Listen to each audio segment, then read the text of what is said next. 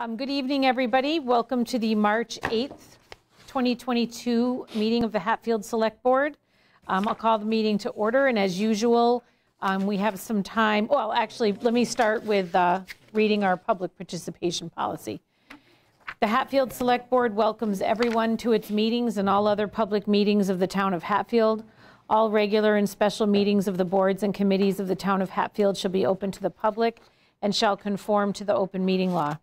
Executive sessions are closed to the public and will be held only as prescribed by the statutes of the Commonwealth of Massachusetts.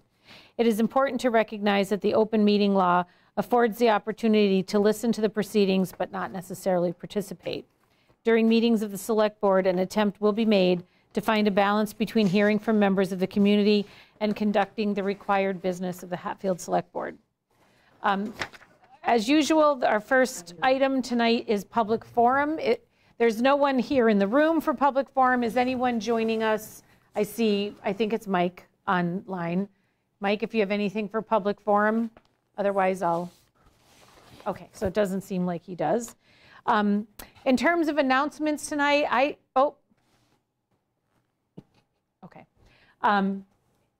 don't really have anything except maybe to extend a congratulations to the Hatfield sports teams that went on to tournament.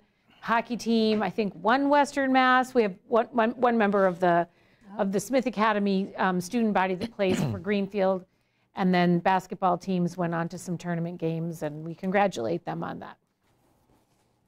I just want to say, spring ahead this weekend. It's a good time to check your smoke detectors, that's all. Excellent point, Ed. Excellent point. Seems like we just turned the clocks back. Mm-hmm. That came up kind of fast. Anything, Nothing Mr. Moriarty? for me, Madam Chair. Thank you. Okay.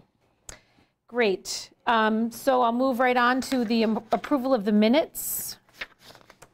I'll make a motion to approve the minutes from February 15th, 2022. Second. A motion. Pardon me?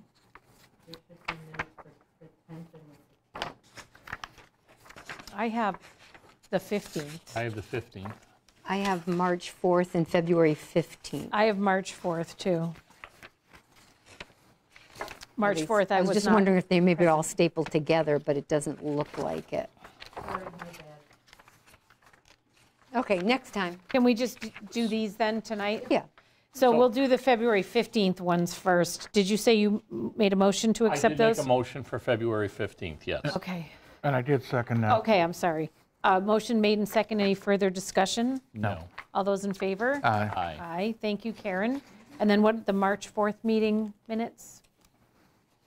I'm not sure I don't have that. Oh, you don't? Were they in this extra pile of things, right? They're in the extra pile. You have it in the amended agenda, right there. Well, And I haven't. Yeah, I wasn't at this meeting, so. Yeah, we okay holding this off till Okay. next week, Marlene? Just Yes, so oh we yeah, can review sure, them? sure, yeah. Okay. So just the February 15th is approved. Yes. Yep. So put those in the next packet. Yeah. Right, please. Yep. Okay, so our we do have a very full agenda, so I'm going to try to move this along really quickly tonight. Topic 1 is the COVID update. And I believe that Mr. Osley was going to be joining us for that, correct? He was going to do remote. Remote. Well, he's not on yet. Maybe he didn't expect it to be quite so early. So once he shows up, we'll revisit topic 1. Okay. How's that?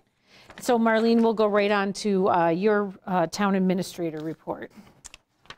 All right, I'm just asking the board to designate the animal control officer's role as to Scott Pomeroy. Scott continues to serve in this capacity, and this will be submitted to the Massachusetts Department of Agriculture. We are very grateful to Mr. Pomeroy for the great job he does. Yes, we are, and I did notice that we corrected his original date of hire from 1905. Yeah. Although he probably thinks it feels like, about that long. 117 years Yeah. To 1998. Yeah. I will make a motion to designate Animal Control Officer Scott Pomeroy to the Mass Department of Agricultural Resource designation. I'll second that, and I want to say thank you to Scott for all that he does for the town of Hatfield. Agreed. So a motion made and seconded. Any further discussion? No. All those in favor? Aye. Aye. Marlene, I'm just going to sign this. The rest can be filled out by you guys, Sure. right? Okay. Yes, absolutely. Okay. And I'll be glad to speak about the 2 items under continued old business. Okay, great. All right, so the board had previously received a draft of the host community agreement from Farmacy LLC, and town council reviewed it and reviewed a couple of questions I have. You do have a response in your packet from Attorney Mullen, and I received confirmation from Farmacy LLC. So the last meeting you had, they had given an address of 139 North Hatfield Road. They have updated that, and you'll see that it's referenced as 140A North Hatfield Road. So then And- that's on a different side of the road then? Oh, is it? Well, Oh. 139 and 140 wouldn't be on the same side. No, I think, if I'm not mistaken, the building inspector had realized, so it is the same side. He had noticed, though, yeah, it Okay. should be 140, not 139. Okay. Okay. And they were minimal recommendations, and Farmacy LLC has agreed to those terms, those changes. And these are incorporated in this new one that was They given are. to us tonight? Okay. So I thought we had voted it last time unless there was significant changes. The agreement so- that had been presented. So we should just revote this one? Yes. Okay. I'll make a motion to approve the updated host community agreement for the siting of recreational cultivation marijuana establishment in the town of Hatfield for Hatfield Pharmacy, Inc. Second. A motion made and second. Any further discussion? All those in favor? Aye. Thank you, Marlene. Thank you. And the next item we have is requesting the board vote to adopt the Hatfield Hazard, actually it should be Natural Hazard Mitigation 21 update. This is a required local adoption that needs to be submitted to the state. Once the select board has voted to adopt it, then the state will submit an official notification to the town that it has been approved. We have been notified in writing that it is approved pending the local adoption. Okay. So I would ask the board to vote that. And it just, that was, there was an insert in your packet, just a sort of an outline, the tool that the state uses in reviewing the Right. hazard mitigation plan.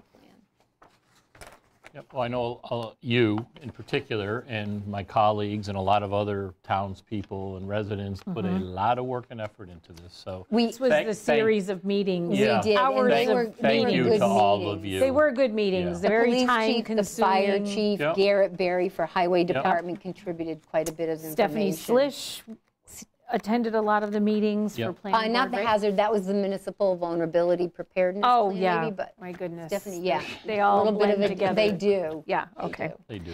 Yeah, you're right, okay. Yeah. So that a lot of people in town were able to put input into this. The people we had a whole bunch of people that Yeah, added input to this report. So I do agree with my colleagues that, we want to thank everybody that participated. So do we have to vote to accept this? Vote to adopt Vote to adopt the this as hazard- presented. So we had a meeting about a month, Few maybe weeks almost ago 2 months ago, anyways, yeah. right. And we presented the final. yep, version. Right, and there were some changes, we had to add some additional information. And I believe you received a copy of that too? If We did. not, I can, okay. And so even with those changes that were, or the additional information, they had 2 questions about things. The fire chief and I were able to answer those questions, and the state was satisfied with that additional information. Okay. So, the plan that was presented with the addition of 2 pieces of information. Okay, so we vote that tonight. So I would take a to motion. adopt. to So adopt that. I have no problem making the motion, but I think you changed the wording of what you wanted us to say, did you not? So I'll make a motion to approve Oh. you had said something, did you add a word when we were talking I about said the Hatfield's Natural Hazard Mitigation 2021 update. Okay, That. that's my motion. A second. Oh, I have the wrong one over here. A motion made and second. Any further discussion? No. All those in favor? Aye. Marlene, thank you for. Yeah, thank you. Oh, you're Marlene. welcome. And the other department heads that worked hard on that as well. So I did notice that Mr. Osley is joining us. Hi, Bob. Your microphone is not on, Bob.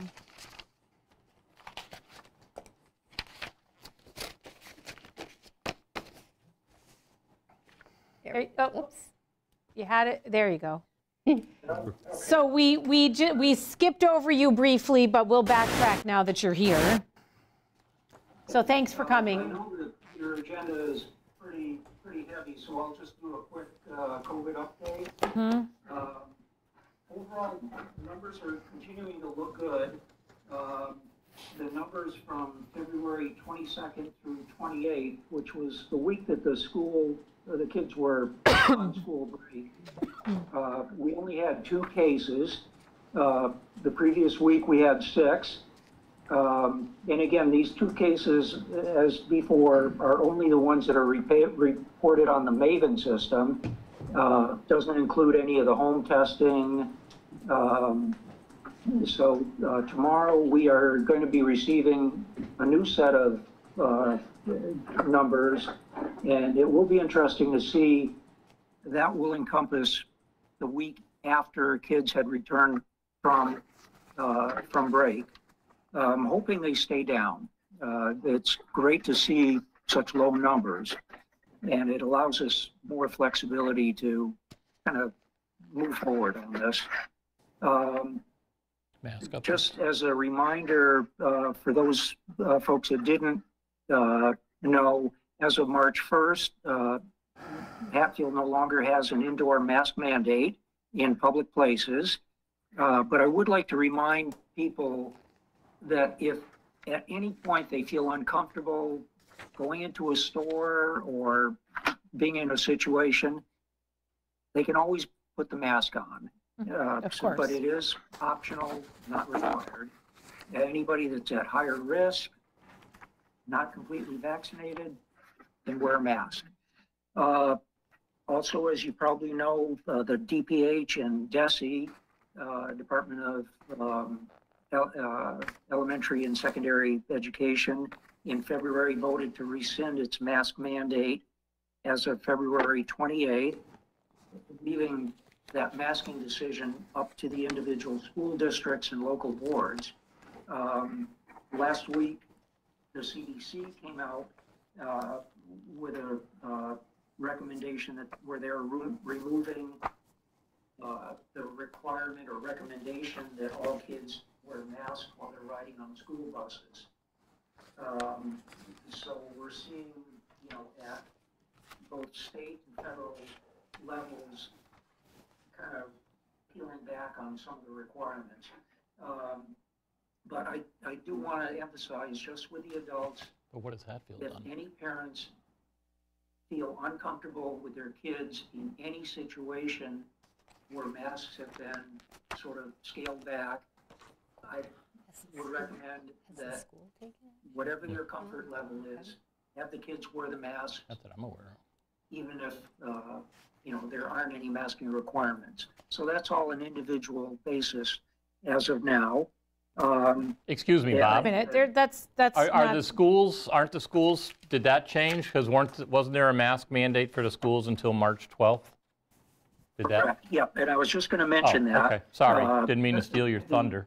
Board of Health voted to extend the school mask mandate until March 12th, as you mentioned, Brian. And the reasoning behind that was to see what the trend is, particularly after the kids have had a good solid week back in school, see if that has any effect.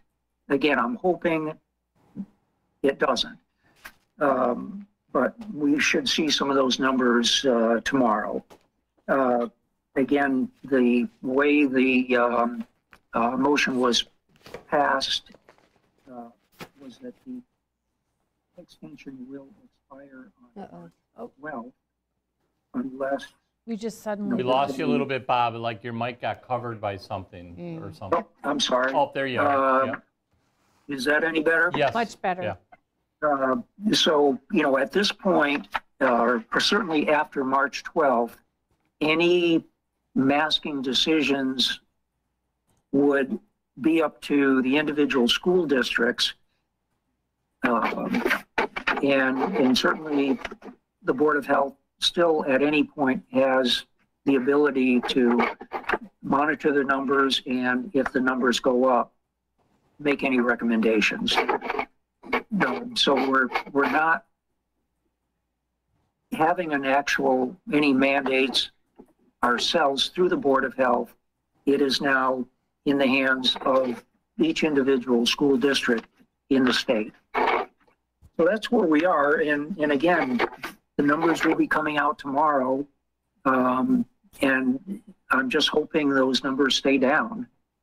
It's encouraging. And, we're seeing it not only here locally, but statewide and nationally. So it's good, positive things. Yeah, thank you, Bob. Did you have any questions, Ed, or?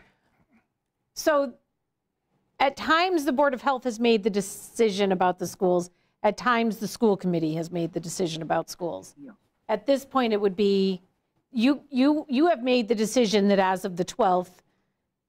But after the 12th, it would be in the hands school of the district school to, through their policy committee, consider the options, consider the numbers, situation, and make that decision. And I believe that the school committee made a decision to follow DESI guidelines, Correct, yes. which would mean that the mask mandate would expire at the schools, but people would have the ability to choose to wear them if that's what they're most comfortable with their children doing. Correct, yes. Okay, but that's for the school committee, I guess, to. Okay, I don't have any more questions. Do you have any? No, thank you, Bob. Thanks for being here tonight. You're Bob. welcome. All right. Thank you. Okay, so we're a few minutes ahead of schedule. Do you want to go ahead, Mr. Pricket, or do you want us to wait till 6 p.m.? Was the Finance Committee going to be here for that? Oh, the Finance Committee is coming in for that. So you get to stay and listen to more of this excitement. Can we Maybe get through the start it. Roselli and Clark? He's meeting with the Finance Committee and Select Board as well at 6:30. Oh, Tony's actually going to be here for that? He's going to join remotely. Oh, We okay. don't have anything else we can take up in the meantime, right? We got everything done? Is there anything else afterwards here? No, everything else would Yeah. involve. Oh, boy. Okay. So we No, could there take is- a break. John, we're Good. going to. We're going to take a break. So we are back after a brief break.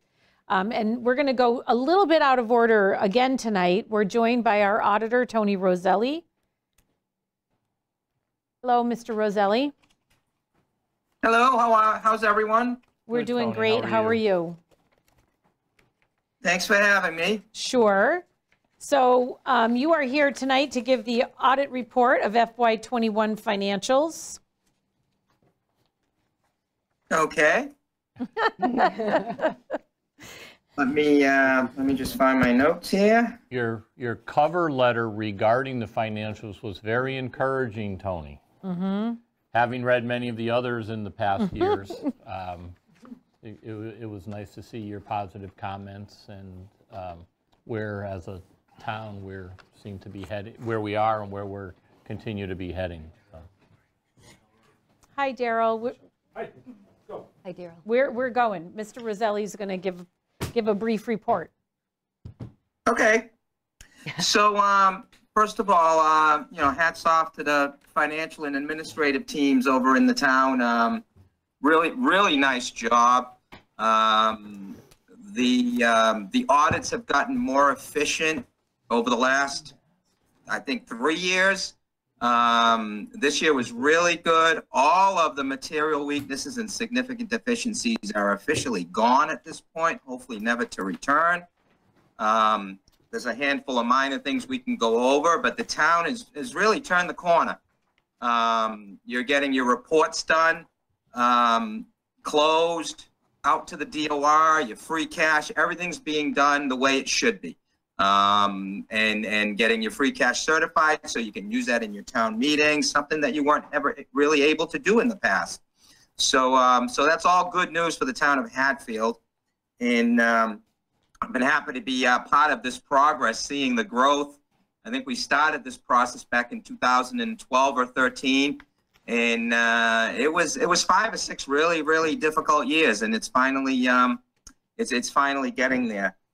But so last year we had a problem with the receivables, and those are fixed at this point. I'm looking at the page that says overview in my management letter, and I'm going to quickly go over some of the things that are improved from the last report. Like I said, the property tax receivable reconciliation is now working. Sharon and Lori from Melanson are working together. That, there were no variances in that. The capital projects deficits were removed. So you either went out and did a ban or you funded them, but there's no more capital projects deficits. And the way the Department of Revenue works, this is really important, is if your receivables are out of whack or your cash is out of whack, they take your free cash and lower it for that variance. Yep. So it gives you less free cash. The same thing with the capital projects deficits. If you have deficits, they lower your free cash. So in the past, your free cash should have been much higher, but I believe it was being reduced artificially by $400,000 or $500,000 because of these issues that existed in previous years that did not exist in 2021. So if you saw an increase in your free cash, that's one of the reasons why. Your ambulance receivables were brought online. They're agreed to the books. That's another thing that was corrected. And your cash variances have been resolved. So basically, most of what we had in the financial statements in the prior year or the management letter has been resolved. And this is during COVID, it's during pandemics, it's during a really challenging time. So hats off. Great job, Town of Hatfield. Any questions on those couple of bullets? No. Thank you. Okay. The unassigned fund balance is up to 1.7 million. So that's about 15% of your general fund expenditures. So I'll let you in on a secret. When you get a bond rating done, so you go out and you do a borrowing and you get a bond rating done, they have 7 categories in the way they measure you. And one of the categories is your unassigned fund balance as a percentage of your expenses. When you hit 15%, you're in what's called a tier 1 category. So for that particular metric, Hatfield is now in a tier 1 category on the bond rating scale, which is great. I mean, there's a bunch of other things like demographics and other things that partake in your bond rating if you do go out and issue bonds. But for that particular metric, you are at 15%, and that's good news. It's the highest you've been in all the years that I've been doing the audit. Great. Also included in the 1.7, there's 3 stabilization accounts that total 460,000. That's part of the 1.7, not in addition to. Any questions on that? No, thank you. Okay. So a couple of informational items, and these are just reminders. Network security, I know you guys look at it, I know you guys touch it and feel it, but just stay vigilant. Make sure you keep up with your trainings, make sure you keep up to date on all your technology, changing your passwords, checking your firewalls, make sure all that's being done. I can't emphasize that more than ever. I always see something in the newspaper about some sort of malfeasance going on, a break-in. some sort of hack into the system where they freeze your system and you can't use it until you pay them. So so stay vigilant on your network security. Just on your cash handling, again, these are just reminders. I'm not saying I saw anything or I'm viewing anything, but just keep on top of reconciling with departments, making sure they're turning cash over consistently every week, or when they hit certain amounts. Make sure you visit these departments and the cash is being safeguarded properly when it's not in the treasurer's office. So again, these are just reminders for you guys under informational items. There is a new GASB pronouncement. I've already discussed that with the town accountant on leases, so we'll take that up with her. It's really not an operational thing. So that's just a reminder for the town accountant.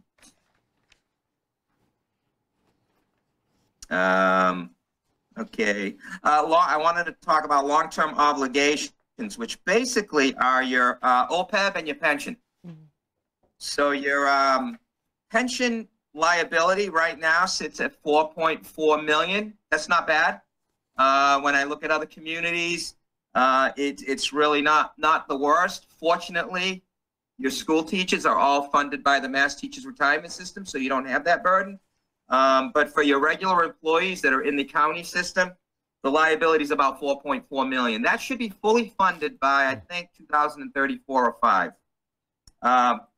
The town should start to think about OPEB. The OPEB is at 10.5 million liability, which is a little high. So the town, now that you're kind of free of these shackles on your free cash and everything, you may want to start to think about putting away some money in OPEB. Obviously, I don't think you'll be able to really tackle OPEB until the pension is done in about 10 or 12 years. So, but those are two liabilities that are kind of hidden liabilities that are out there that I just wanted to make you aware of. Tony, since my brain's not working, remind me what OPEB is, please. I'm sorry. Yeah, I should have been better than that. OPEB is your other post-employment benefits. So as people retire, and the biggest one is health insurance, the town is obligated to pay a portion of the retirees' health insurance. Now, what happens is that as the person is working for the town, it's accruing a certain amount towards retirement. So right now, your actuary has said that your liability right now is 10.5 million. So if everyone was retired right now and you had to pay everyone's health insurance, you would have a liability of $10.5 million. So good business practice says, let's stop putting away for that so the liability doesn't get bigger and bigger. Because what's happening, which is good news for old guys like me, is our life expectancies are increasing due to advancements in medical technology and better lifestyles. Those life expectancies are creeping up, which just means the town's liability is going to get bigger. You're going to have to pay for those health insurance benefits a lot longer than, say, 15 or 20 years ago. So again, it's just something to think about. Starting to put a little bit of money away into OPEB, other post-employment benefits. Any other questions or thoughts on that? I don't have any. Okay. I think so. I'm good. And then last but least, there's 3 or 4 items. One is, I had said the cash variance was under control. There was a very small variance. It's about $16,000.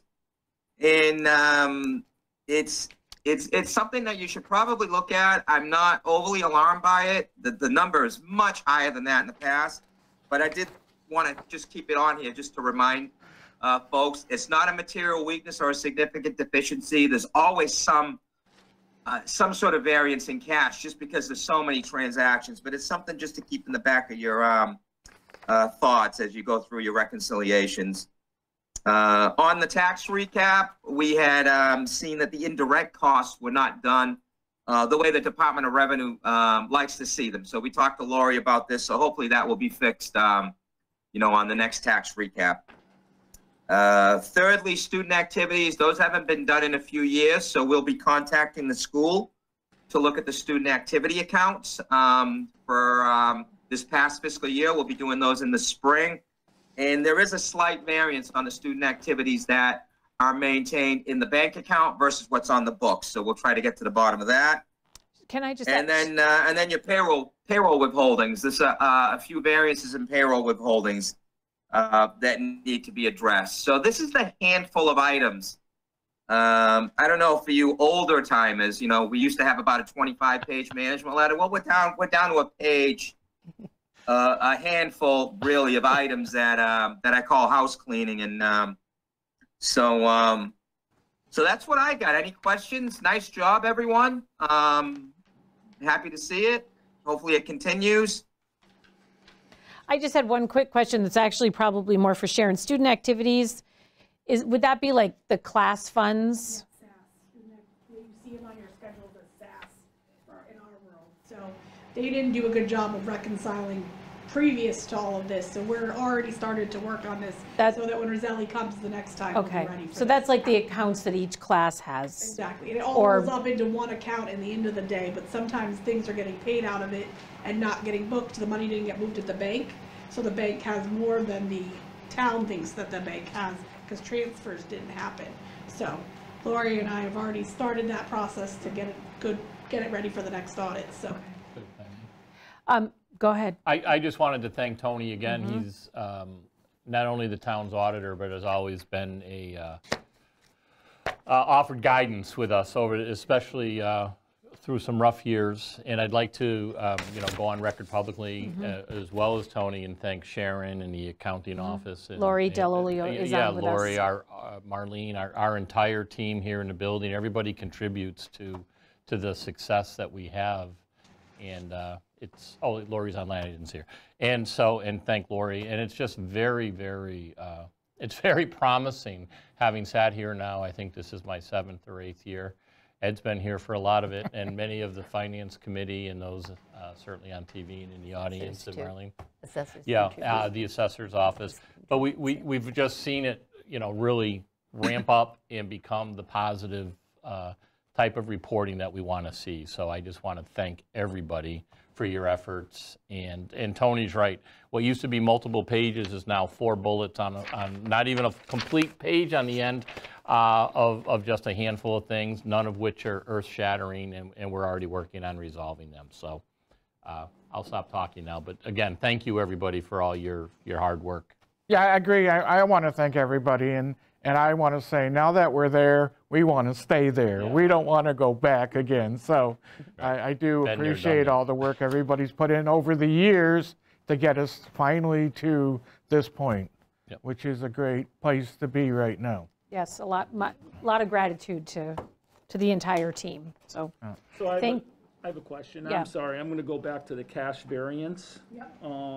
Is this something that we're going to continue to work on? Because I know. Already in progress.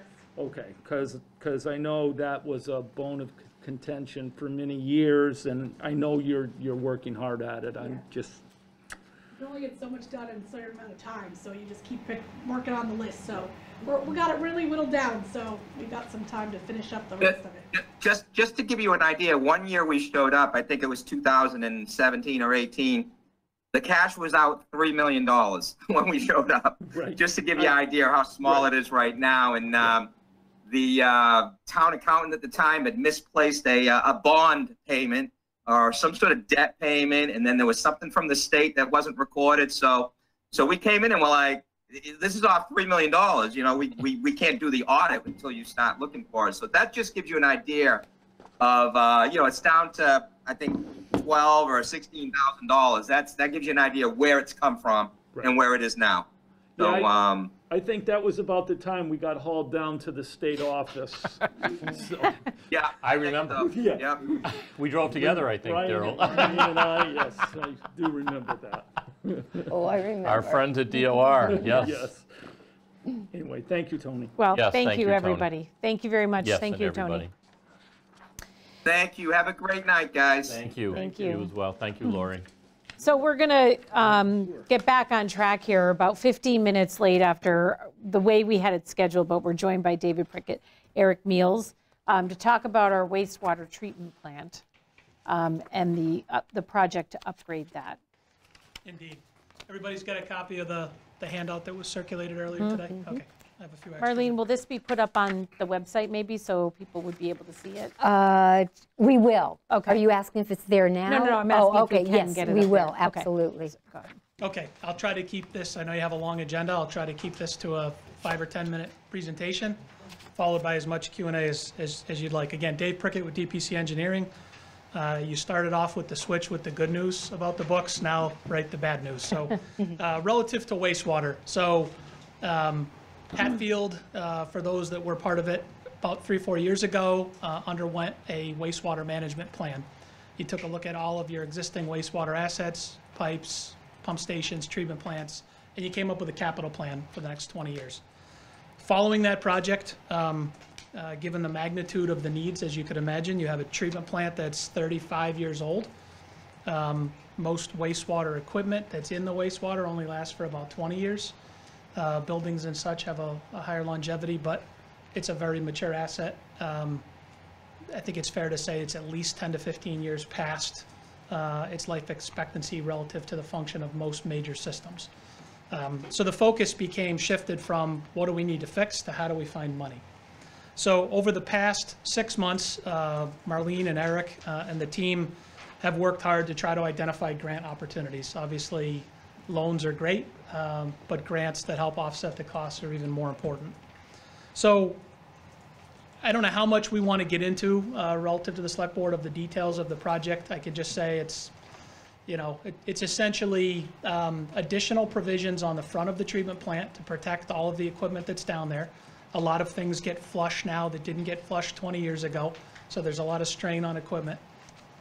Do you want to jump in there? I would give detail. Okay, I all right. think townspeople want to hear, you know. I think that's fine, and we do have the time.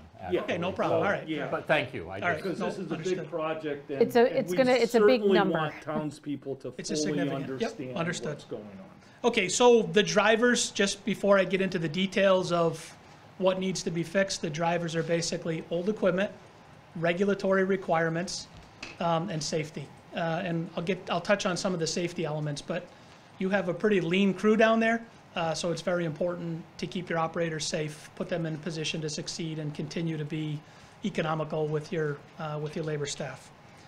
At the front of the plant, the first thing is something we call headworks. As I mentioned, this is infrastructure that would be constructed at the front end of the treatment plant.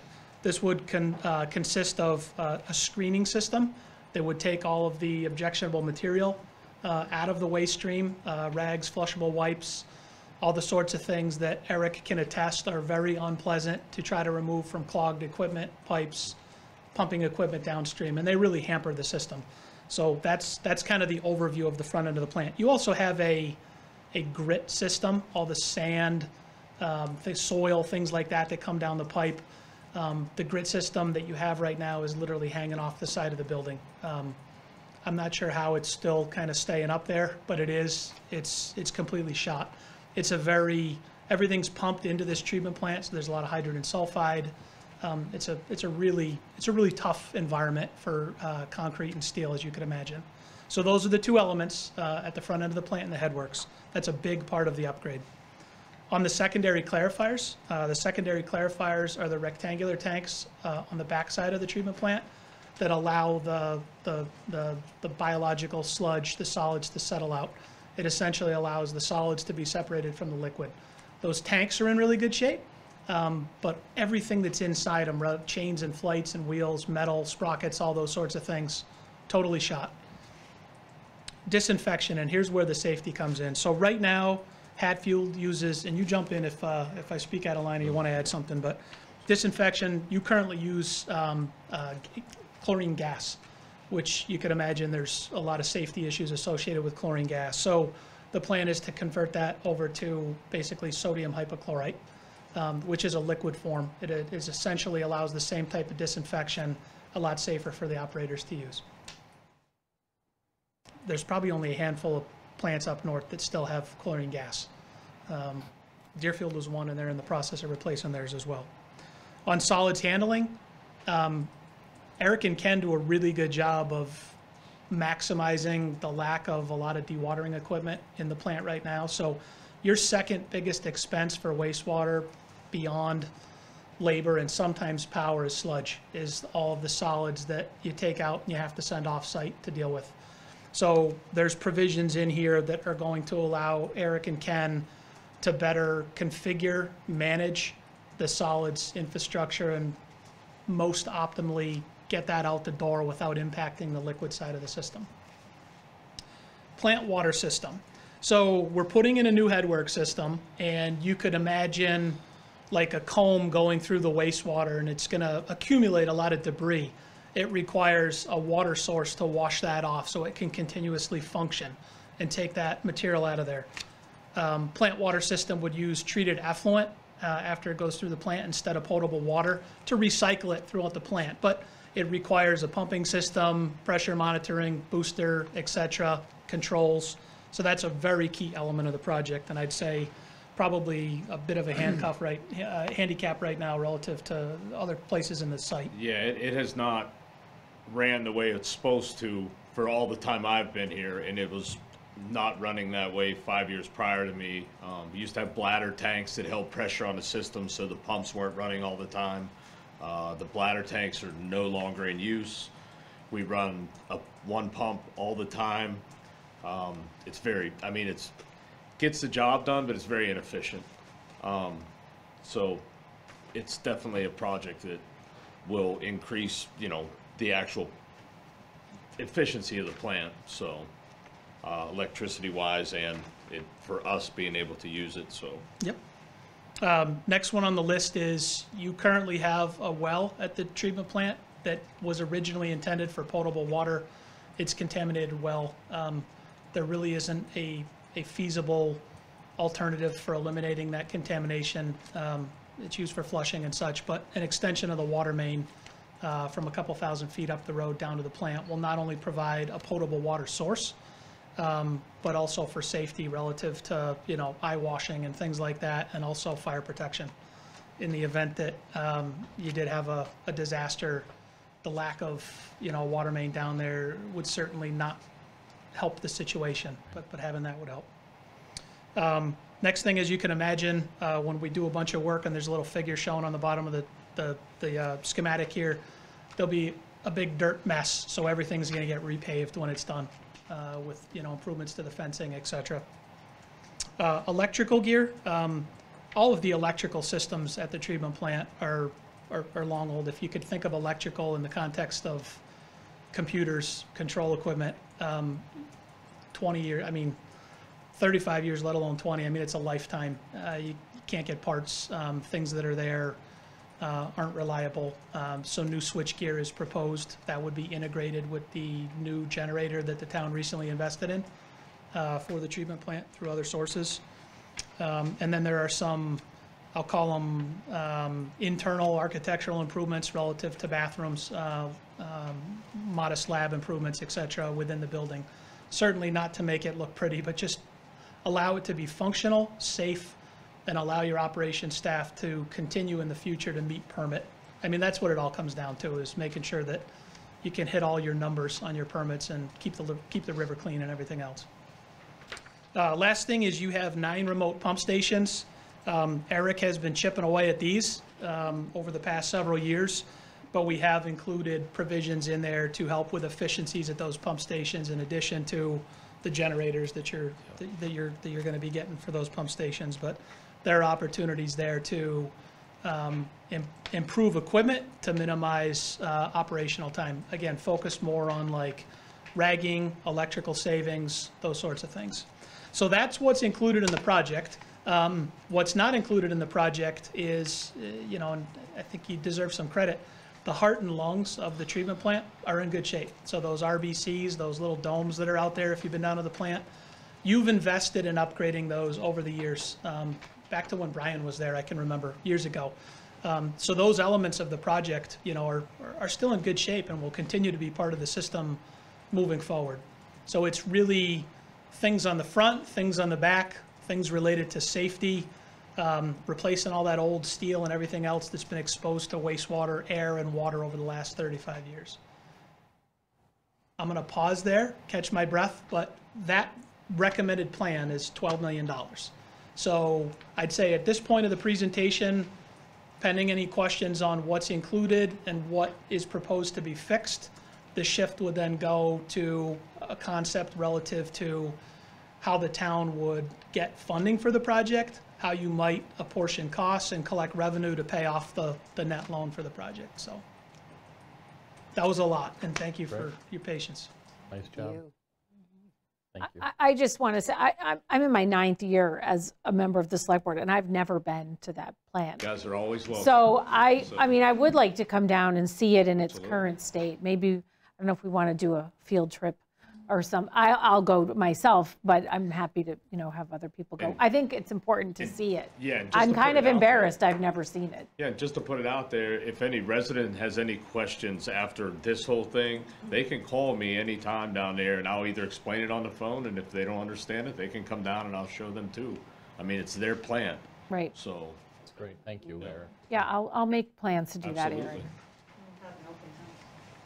I don't know whether you want to do that. A lot of you won't That's stay how very nice that long, is. so yeah. We want to hold off on bringing food. Let's wait till we do the Bring your own upgrades, and water. then you can go. That's a really good presentation of, I mean, I certainly understand what we're up against, and that we're, the plant's been good to us. It's lasted, some of those components that are, you're talking about needing to upgrade or replace are well past their normal life expectancy. There are a lot of tough conversations with communities like Hatfield and others where, there hasn't been a tremendous amount of growth in Western Mass over the last 20 years. So it's really hard for communities to, deal with these unfunded mandates. So, subject to any other Q&A relative to what the fixes are. And again, I apologize, in an engineer's perspective, I tried to use non-technical terms, but. We also, unlike other surrounding communities, we don't have a capacity problem, right? So there are other communities you're very that have fortunate there. Yeah. huge capacity problems, and we're lucky that we don't have that, so. I think one of the things that you touched on too, Dave, that was important for people in this room and the people on TV to hear was, because of some of the upgrades and things we have made through the years, recent years, that those components are still able to be used. So it's not like building a new one and knocking down the old one. We're going to reuse what we can if it makes sense. But we're not just discarding all the different You won't be things paying we off say. a mortgage Yeah. for something you're no longer living Right. in. You'll have use and finish out those old debt payments. Yep. So speaking of money, Good 12 million is a big number. Huge. So let's talk about that now. Okay, so after we put together the planning study a few years ago, the focus immediately became on, and for the 3 select board members here and for previous ones, there's always been a will, to advance the infrastructure. It really came down to how could we afford it. You may recall that over the past couple of years, I've also been the bad guy relative to asking you to raise your sewer rates to position you for a grant, and particularly through USDA. So you did that both times, and thank you. We submitted the USDA funding application on your behalf last fall for the $12 million project.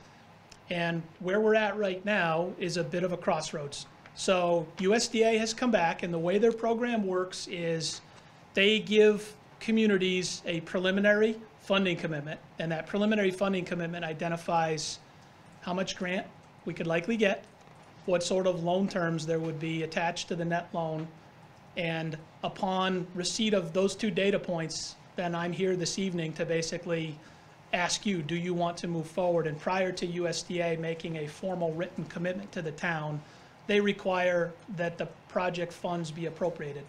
So prior to the formal commitment from USDA, the town would have to contemplate whether it wants to move forward and ask the residents to appropriate the funds for the project. So on the $12 million project, USDA anticipates that they could commit a 20 to 25% grant. So that would leave you with about $9.5 million at 20% of net loan. They allow for financing up to 40 years, which they require that you take the 40-year note even if you paid it off sooner. and they're confident that they could get you into the poverty interest rate. And I use that word not as a derogatory word, but they have 3 categories of interest rate: poverty, intermediate, and market.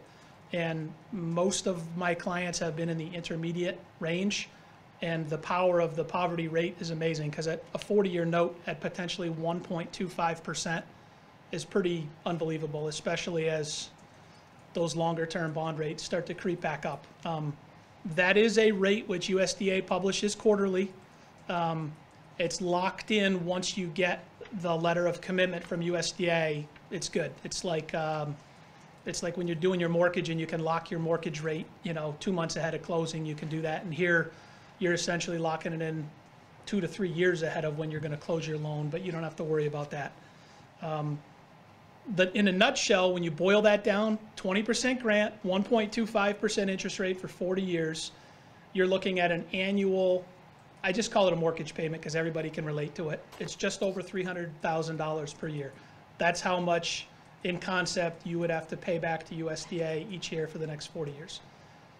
When compared to just a conventional 20-year loan at 2 7/8 with no grant, it's less than half of the net annual cost. And for those that are jumping ahead, that have paid their mortgages off, or thinking 40 years is a long time, it is. It's just really hard to balance near-term needs and cost per household with long-term needs. So that's the conceptual financial formula for your consideration. And in addition to the elected boards considering moving this forward to the town and to the residents, the next question becomes, how do we pay for it? Who's going to pay? And there's no right answer. There's no wrong answer. There's whatever's right for each community. We've taken a stab at a 50-50 split based on some very preliminary input from stakeholders, kind of on the planning group, so to speak, informal planning group. And based on a 50-50 split, and what I mean by 50-50 split is, we're going to make the math easy. $300,000 annual payment, $150,000 would be paid by the sewer users, and $150,000 per year would be paid by the general fund. Now, that's not to say that it's even in there, because obviously you have a lot more taxpayers in the town than you do sewer users. But relative to the split, it's total dollars into each half.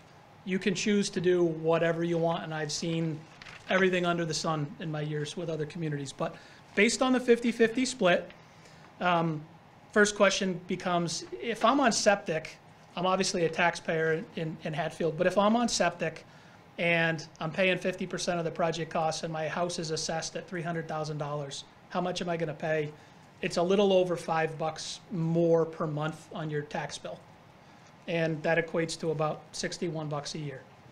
Now, obviously, if you're on sewer, you're also a taxpayer, and this is where the net dollars increase. But under this formula, again, if you had a $300,000 assessment for a home, and you were a sewer customer, and you use the average kind of sewer consumption, and you pay by the gallon in Hatfield, you'd pay an additional $23 for both taxes and for sewer usage. So under that scenario, it's about $280 more per year. The reason we presented it this way is just so everyone's perfectly clear. So under a 50-50 split, it really ends up being probably more like a 75-25 or 80-20. It's just how the math works based on how many sewer customers you have. It kind of comes down to how much of the town is sewered. And go ahead, Dick. I was just going to say, and I know we had asked for the different numbers. Yep. And I had sent an email late this afternoon, and I just wanted to ask the question also, which I think was on some paperwork from last week, which would be if it was funded 100% from taxation, what would the amount I'm going to cheat here. Yeah. Your finance people are better prepared than I am tonight. But at 100%, it's about a 3% increase to the tax rate. And if I'm reading this correctly, it's about $10 more per month for a. So rather than $5 a month for the taxpayers. Very linear. It's yeah. going to be $10 Correct. roughly a Yep. month. For a For $300,000 everybody. assessment. Yep, okay. I just think as we There's have the a lot of- conversation, we need to There's a lot know. of power from the tax base, Right, obviously. the to leverage 100%, that. Yep. 50/50, just Yep. to have an idea. That's the range. I wouldn't, so USDA, they want our numbers to be up. Remember that percentage of median household income that we talked about? Yes, Last yep. year and the year before. They want us to be up over 1.5. But then they start freaking out a little bit when it starts pushing over 2. So what I can say definitively is it would be borderline to put it all on the user fees. In other words, I don't think we could get through that process with USDA. I think they would be raising the red flag relative to affordability if Right. it was all on 100% user fee, 0% taxation. So I think the ballpark that you're playing in, Brian, I think you summarized it as 50-50, 60-40, down to 0-100. But I don't think you really have room on the other side of that window to put a Right, formula together right. that they're going to approve. Thank you. How many households are on sewer now? 787, I think. I don't know how many households, I but think that it's was gonna say 787. 800 customers. It's 787, somewhere in that That neighborhood. would include houses and businesses I think you've got about That's a, connections. as I connections. think you got a little over 1,000 equivalent dwelling units. Yeah. So if we boiled every customer into what it is equivalent to a single-family home, I think on sewer you've got about 1,000 single-family home equivalents. When you convert all the businesses into how many houses they would equal, et cetera. And Ball- then ballpark. how many houses do we consider we have in town? I'm just trying to, Yeah, Lydia, do you know how many houses we have in town, households? Households, probably around 2,000. Maybe 2,100. so about half is, so is it fair to say half the town uses sewer? That seems high. to Third. me. About a third. It's a little about less. Because he's saying they're equivalents. You've got when a, you you've get got up- a lot of pipes, right? Your Right. town fathers planned for this, but They're counting businesses. I don't count businesses. Right, I'm just Right. talking A households. third. it's about a third of, Yeah, it's about a third. yep. Yeah. So I think one thing that's just would be important for me to know in making this decision is when we came in a couple of years ago, maybe it wasn't even that long ago, I don't know, we talked about this project. We talked about raising sewer rates to meet the whatever it was, the 1% that we needed to get to median income. But I thought at that time you had comparables to other communities. We would definitely during a water sewer rate study, show those early on as comps to. Right. So I'm just wondering, like, with the sewer rate increases that we have currently in place, Yep. how does that change the comparables? Before a year and a half ago, you were in that lowest quartile in Right, terms of yeah. how much you spent per household Yes. on sewer. I'd say now you're probably between the 40 and 50th percentile statewide. And this is kind of qualitative in nature, but I suspect after the upgrade, in that like 50 to 60th percentile. So it's a 7.5% is annual inflation in wastewater business statewide the last 10 years. I don't want to know what it was last year. It's just bad across the board. General inflation was 7.5. Wastewater inflation is probably 15 last year. It's driven by a narrow labor pool, chemicals, it's just pretty captive audience. Did I get you in the ballpark? It doesn't make Hatfield an outlier. Well, yeah, I'm just thinking, we're talking about sort of a shift, a subsidy essentially to Yep. sewer users. That's what we're talking about. Yep. And so before we consider a subsidy to sewer users, I'm trying to figure out, compared to other comparable people in the state, how much are Hatfield sewer users paying versus other comparable people in the state? Because if you're paying under, particularly if you're under the average, does that justify subsidy to the sewer system, to the sewer users? That's really a subjective question, and I don't disagree with what you asked. I don't but know the yeah. answer, that's all. What I can say is, and this is always a challenge when you ask people that aren't on sewer to consider paying for, a capital project that's on sewer. I will say that because you have a treatment plant and a pipe system that has a lot of capacity in it, you're attractive to commercial or non-residential development because the cost of your infrastructure for development's very low. So I mean, I see Hatfield being able to continue, especially in light of the infrastructure you just built on 5 and 10 North. You know, people are connecting to water and sewer for a fraction of the cost than other communities. So from that standpoint, the general fund wins because your net assessment creeps up from having those utilities. It's a leap of faith, but.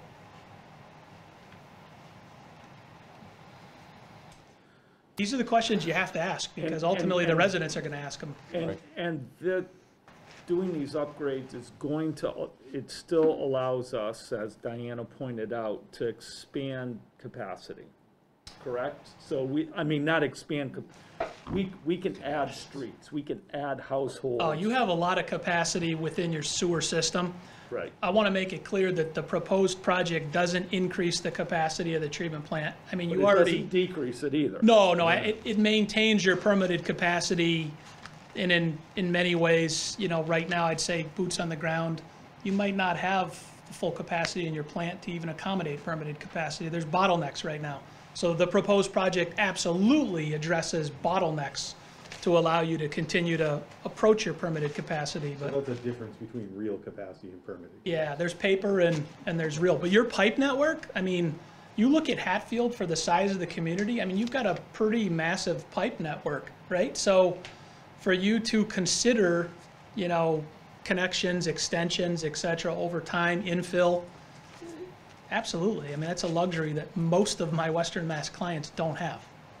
And going forward, is that one of the things that we as a community, I mean, should think about? Does it helps pay for this project? Do we look at areas in town where? Well, I mean, the project on 5 and 10 is a perfect example of where the expansion of that sewer line will And it brings in some bring in houses, some economic development and but some we business. we do have some other areas in town where we could push it. It's a catch-22. If the economics work for people to accept the cost to build the sewers in their neighborhood, often through a betterment, and I know Hatfield has direct experience with that in the past, once you increase that denominator for all the finance people, your unit costs don't go, your total costs don't go up a lot for O&M each year. But if you add 10, 20, 50 units at the bottom, I mean, that's why when you look outside of New England, utilities don't worry about spending money on capital because they have so much growth that it doesn't matter. Here we have to worry about being really frugal. So I'll ask a couple questions that I asked the other day when Diane and I were part of it. And one is, so what happens if we kick the can down the road? Yep. Kicking the can, as I've always told you, and you remember this, is always an option. You do not have a regulatory order forcing you to do this yet. You have a willful plan that you developed 3 years ago, which has been echoed and reinforced verbally by the state. There's a mutual expectation that things are moving forward. At some point, obviously, they would likely, the rubber, hit the road and they would say, do it, or A, B, and C. The biggest downside that we all have right now is we're facing double-digit construction escalation costs. So as an example, a couple of the last 2 projects I bid, pretty scary moments in Deerfield and Orange, big similar projects. You hold your breath. There aren't a lot of qualified contractors that do that type of work. We're all bound by some very challenging vertical construction requirements in Massachusetts for bid laws. And a lot of it's stainless, concrete, proprietary equipment, where meaning, they're not selling 10 gajillion iPhones, they're selling 5,000 pump units each year. So they tend to be more expensive. There's less economies of scale, and that's our biggest danger. We get 36 months if and when Hatfield gets to the finish line, and should the residents choose to endorse the project and you ink the letter with USDA, we've got a 36-month shot clock. So we've baked in inflation, but if we have 3 2021s, $12 million, I mean, you could do the math in your head. It gets pretty scary. We wouldn't want to be facing that You know, we don't want bad things to happen, but at the same time, we want things to come back down and stabilize. That's our biggest risk. And that leads, you know, to my next question, the $12 million. Is it enough because of all the stuff that's going on that you just talked about? Is there enough, I hate the word slush, but, you know, contingency in there? There's pretty robust contingencies. I've been totally honest that we have not anticipated 3 years of 10 to 15% inflation year over year. I don't think anyone has. Right. With that said, I guess one nice element for the group and for Eric and Ken down at the plant is most of what we're doing are finite pieces at different places in the plant, so they can kind of be broken out. And we might have talked about this a little bit the other day, but we've started to plan for more robust alternates. So we'll have a base bid that includes like the headworks and some of the most important elements. And then on top of that, we'll have adders. That way, at least we have a project. With USDA, you spend the loan first no matter what. Everything on the backside is the grant. So you don't lose per se, it's just a matter of how much we get done. But right. If the $12 million project turned into $15 million because of things we can't control, we can still get 85% of the work done that we had proposed. And you know, my experience has been that people are living the same conditions that often require us to make those decisions at home, at work, etc. Sorry, Diana. No, that's okay. I had one more question to kind of piggyback on. Go ahead. Were you? No, I have another, but you go. So then, if you can put it down the road, there's from my opinion, from my point of view, there's two reasons to maybe not do that. Can you speak to would we be in jeopardy of losing the USDA funding or those really attractive interest rates? I mean, I'm assuming both. I mean, both. You know, Massachusetts tends to get through USDA. The state itself gets like $17 million a year. Like, there's not a lot of money in the USDA program, and we're doing the math saying we're 12 of 17. The infrastructure bill has people in that program pretty excited about a boost to the system. I don't think it's going to be grant money like it was when you built the plant for 90 cents on the dollar was grant. Those days are gone. Mm-hmm. But I think we will be able to capitalize on a little bit of a bubble of projects all getting done and having to compete less. The interest rates, and I should have come prepared to think about that, but you know, certainly for every 0.25% increase in the interest rate, I gotta imagine that it's gonna be pretty dramatic with the net loan amount. I mean, again, $12 million is important, but the reason we kind of lay things out this way, most people only care about how much more they're gonna pay per month, right. per year, you know, what's it gonna do to them? That's tricky to predict too, because for every quarter-point rise in the interest rate, somebody might decide not to do the project. And like you said, this is a small number of contractors, a small number of suppliers in the world. And if a bunch of people decide, oh, we're going to kick our project down the road, yep. Then does construction inflation keep going up at the same rate? Maybe not. Maybe that comes down inversely to interest rates going up. You know, right. It's hard to predict. It is the gamble. If you could predict out 36 months what's actually going to happen, you only have to worry about what's going to happen in the next 3 months, in theory, right? So the 3 or 4 questions that the town needs to consider, and I'll just kind of bring it back to you, and you can leave or you can think about them. One, do you want to move it forward? You know, do you want to advance on USDA's preliminary commitment and consider asking the residents to appropriate the funds? That's question number 1. Question number 2 is how you want to split the bucket. You know, how do you want to split it between user fees and general fund, if at all? There's no wrong answer other than outside that bucket that we talked about that we can't sell it to USDA because of underwriting. Third question then becomes relative to if any of it's on the general fund, and you know, if you were to choose to go through the debt exclusion process, Marlene was right on top of this, you know, yesterday and today saying, hey, that's a 2-part process and that's pretty timely, you know, relative to the article and the town meeting vote and then the election, the ballot. Thank you, ballot question. So that's all kind of hanging out here, but I'd say we have a pretty good window. I know there are competing projects. I obviously have selfish interest in the project, but I'd say you're primed for a good opportunity. And I think there's a 4th question or a 4th item, which is the timing of the next rate increase, right? rate So- increase and then timing of, if you were to put something on a town meeting, is it, the timing of when you do that, annual town meeting or a separate one or whatever? Well, because part of our conversation previously was as of the end of March, right? Yep. So that 1.25 is through the March 31st, right? Is I that, don't know that it's March 30th for certain. For What I know 30th. is it's quarterly. So their fiscal year starts December 1st. So well, it's quarterly, right? I think we just passed their I quarter thought they adjustment. were October 1st. April, October? I thought it was December, but you might be right. Maybe their funding calendar Well, is December. because that's. Is it? Okay. That was what we talked about as far as, I think quarterly, at least for myself, I just assumed the end of March was the first yeah, quarter. right. So that was part of our thinking about maybe we need to get rolling on this for Yeah. potentially having a special town meeting if as of April, May, June, this rate could change. I think And we're I gonna go don't think through it's going to one go cycle. down, Right, no. Right. Right. given Go down. the world we live in right now, right? So so do we know exactly when that quarter really is? Find out, I honestly don't. I mean, that could determine how we move forward,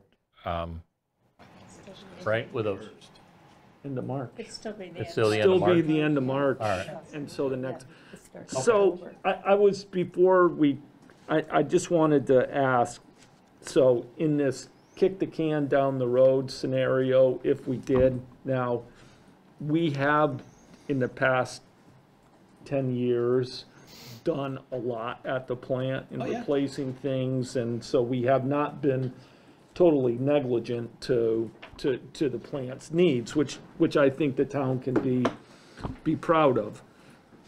But if we do kick the can down the road, ultimately, my assumption is that it will ultimately cost us more to fix the plant, to keep it up to some sort of For the future. speed. I mean, it's, I guess in my mind, is it better, we're bundling this whole thing into a $12 million project, and it's probably, in the end, would be cheaper than fixing it piecemeal going forward. Phases? Yes. And will you get a grant if you do that? And will you get a reasonable interest rate if you do that? Well, and the Right. town hall project is a good example of doing it that way. Exactly. I didn't was even my- want to that was bring my that up, but I yes. thought you meant. Not Right. not to bring up a sore subject, But but in this that's, case, you've also got a couple $1 million worth of grant money, Right. which Right. if you do it piece by piece, right. are you gonna get the couple $1 million worth of grant money? Right. And Yeah. so, Ultimately, it's the townspeople's decision. I mean, and I just wanted to say, I know the other day at the meeting that we were at with you guys, I was pretty okay, if the town's gonna vote for this anyway, let's have a special town meeting, let's get going, but thanks to Marlene and in realizing that, I personally think the only way to go forward with this is a debt exclusion.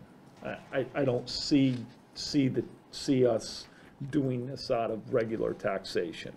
And in order to go forward in a debt exclusion, as we know, we need the town meeting and we need a vote.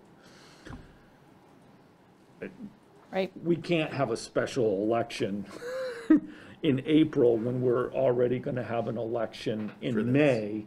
So that pushes this whole thing to town meeting and town election, which we then take the chance and, that we're going to have a higher interest rate, in which I truly believe by the end of March, the Fed's gonna raise the rate and it's probably gonna go up, and we do take a chance that, we could lose some of the 2.4 million on that, and I guess that's the risk reward, Well, if we How have to sign by aggressive? the end of March anyway, we're not even really taking a chance, because we can't, there's no way to have a special town meeting and an election before the end of March, is there? Well, I guess, so I would ask the question, if we had a special town meeting in March, and Lydia's here, is there a time frame before when you then would have to have the ballot vote? Yeah, the 35 days from the day you give me the question.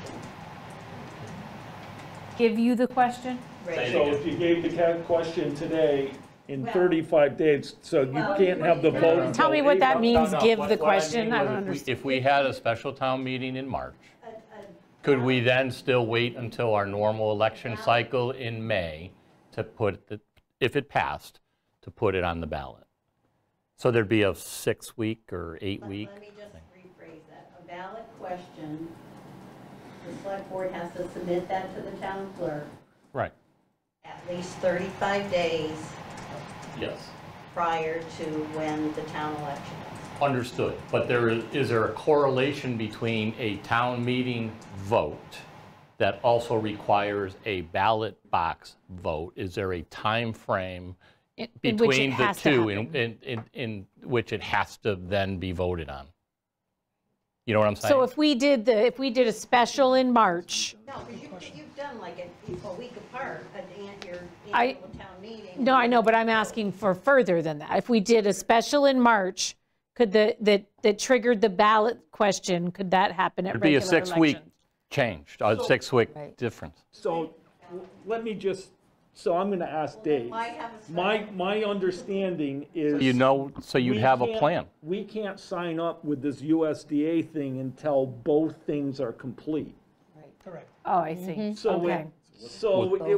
so I understand what you're asking, but in my mind, I'm thinking, doesn't You said matter. it differently than I, because depending on what Lydia said, I was then going to say, so Dave, do they both have to pass, or is Yeah, one of them, yeah. enough to yeah, I think so. the urgency for the March special town meeting is less so with the second. Bless you. With the, Okay, the vote. one question. Can we contact USDA, explain our situation, and say, we are moving forward with this to bring it in front of the town to decide? Can you give us a little leeway until, and make sure that we're locked into this, or? yeah, I think the next step, Ed, would be, should you choose to endorse moving this forward as a warrant article at a town meeting, whatever that be, you articulate the draft language for that warrant article, we contact USDA and say, let's get the staff in here to just make sure we're all on the same page relative to the timeline. Is there any way that we can dry the ink before the signatures and try to avoid, and I'll run the numbers. I mean, if it's 0.25%, it's not gonna make or break. If it starts pushing like 3/4 or something, it's real money, but on a Right. quarter, it's like oh darn, but it's not gonna kill It you. just seems like a lot to try to push through, a lot of work for Lydia and her office and everything, when we're so close to the annual. Right, I think you're okay. And you could get a special town meeting in before the end of March, but you couldn't get a special election in before the end of March. Right, understood. We know that. Yeah, Okay, you have to have both. understood. You're still Right. over the 30. And that's assuming, It would just be silly to then have to have a special election in Right. April and then a regular in May. I think you're when back if we- aligned with your, Okay, so just going with putting it all on annual town meeting and I annual would election. encourage you to vet that with your knowledgeable staff, council, et cetera, relative to those processes. That's not me. Yeah, we got you. And just so townspeople understand, the reason that this conversation is even happening and sound like it's happening quickly, which it is because Dave was just notified recently, the process just got rolling. So Right. nobody was sitting around not doing what we should do as Right. elected officials. But you It got the was- soft green, it was time to make a decision. Right, Yeah. so we just got the info and bringing it forward as quickly as we can, so. Joe, could you maybe come up to a microphone? Or, I'll do it, Gladys. I just think that, you guys always do such Joe, are you great- speaking as a moderator? Yes. Okay. You guys do such a great job presenting, and I appreciate that. You've always warned us and prepared us. But I think we're within 9 or 10 weeks of annual town meeting. In the world we live in right now, everybody is so skeptical of governments and leadership, and we're trying to keep everything trusting, and you guys have done a great job with that. But I think to pull up a quick town meeting, hopefully it would only be one issue, one thing, but that never seems to fully happen. People are going to be very skeptical, like what, we can do a reduced quorum, we still can for annual, but I think people are going to be very skeptical about what's going to slip through. People are away, people are on vacation, we're just coming out of COVID, we're trying to learn to not wear masks and trust each other. And I just think how close we are to annual, you're going to put a lot of pressure on them. You're going to have a ballot if you do the debt exclusion. I mean, I think this stuff all looks great, but I think just to wait the 8 or 9 weeks for annual, I think you're going to gain more people's trust to say, we want as many of you in that room as we can to understand this is your taxation, this is your future debt, this is your numbers. Yep. And I think it just seems like too much to try to, too hectic and too. And it is, but I go back to my point, which was, we just got the information, and we're bringing it forward as fast as possible, trying to meet an end of March quarterly deadline. Right. That was the reasoning for this. If we go with a debt exclusion, and we also need the ballot, that kind of changes the whole way forward, right? So now I have one question as a private citizen, and as a private citizen and moderator, within 8 weeks of town meeting, I don't comment on things because I don't want to pick sides. But just one question here as you go, if it goes to town meeting, there's only a question, and you're in banking, is you're just showing here number of years financed. You're showing 40 and 20. We're seeing car dealerships now saying finance your car for 7, 8, 9 years instead of 4 or 5 years. I think you're going to get people to say, why don't you show us the comparative numbers of, you're showing one with a 40-year payback. The last pollution system we had has lived for 35 years. Are we going to be paying after 30 years in the future on this still into the 40th year? And I think I'm just playing devil's advocate of what I see quickly that somebody would ask a question.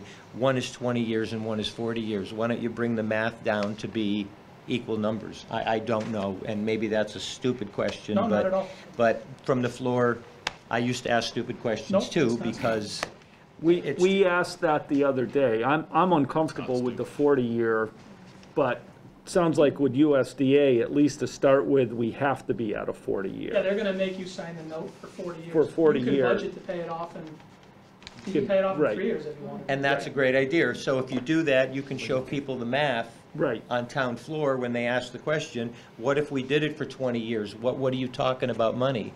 Right. And that's all. So But part of that also was the 1.25, right, percent. So it's like, well, the Fed's going to raise rates. So it's such a low interest rate. The Fed's going to raise rates, but in the situation we're in, they're not going to bring them. They're going to go in little steps. I don't think they're going to come up with a 1 or 2% increase. But that's why the 40-year for 1.25 is like, it's such a great rate. Why pay it off? But I get Joe's point, because the point of this, the original, where we started this conversation was that this equipment usually lasts 20 years. Right. And we're at 35. So then we're going to finance the next generation of it for 40 years. And just being the devil's advocate, you show 305 and 791, but that's using 40 and 20 years. That the math isn't playing through. Right. And I think people are going to want to see, what if it was 30 years or 20 and 20, and what if we did the USDA one and did it in 20 years? What's the cost? Right. What's the savings? That's all, just playing devil's advocate. Eric brought up a good point the other day. I should have mentioned it earlier. Is a lot of our clients have just kept that money on the 40-year note because it was such a great rate, and they've taken money and paid other things off. Right. Like there might have been a ban or something that came due, and it was going to have a 4% interest rate or something from 15 years ago. And the stuff that's on the general fund, you have that flexibility because you can make those decisions. Right. But Well, when I was normalize younger, I would take the longer mortgage, pay it off quicker, but if hard times came, I could go back to the slower payment and say, I got some breathing room. That's all. But thank you for what you guys have done. Thank you. And then, something else that and I don't want to get into too long of a discussion about this, but I think it's something that will be important to people as we do present this to them at town meeting. You touched on the health of the river. And, that's not really outlined in here, how that folds into this project. Right. But that would be something that I would hope you'd be, prepared to speak to, because I think that's something that would matter to people. You've always done a good job cleaning the water up before you put it in the river. And right. I don't expect that that's going to change in future generations. It just comes down to some of the tools that you have. That's what I'm saying. To get to that point. Right. The modernization of the plant to make record. sure that we're able to continue keeping that river healthy. Right. Just another side piece to that. Yep.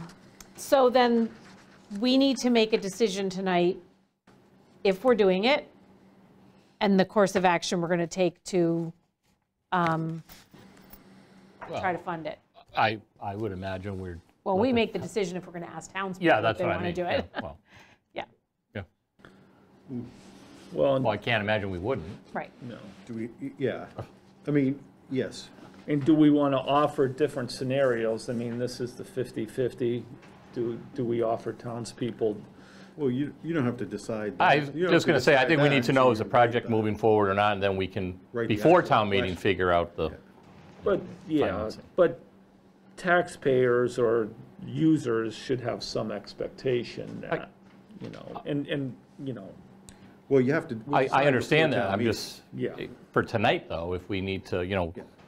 just to get the ball rolling, Well, I mean, I think we should does that require move motion? forward with putting this before Not townspeople. really, because it's and ultimately an article, right? So, It's an article for so, discussion. yeah.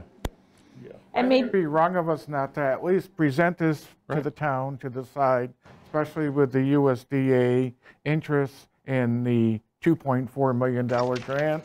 I think they're ultimately going to decide, and I think it'd be wrong if we don't move it forward. So I agree, we should move it forward, and then after we move it forward, we can try to hash out how to present it to the town.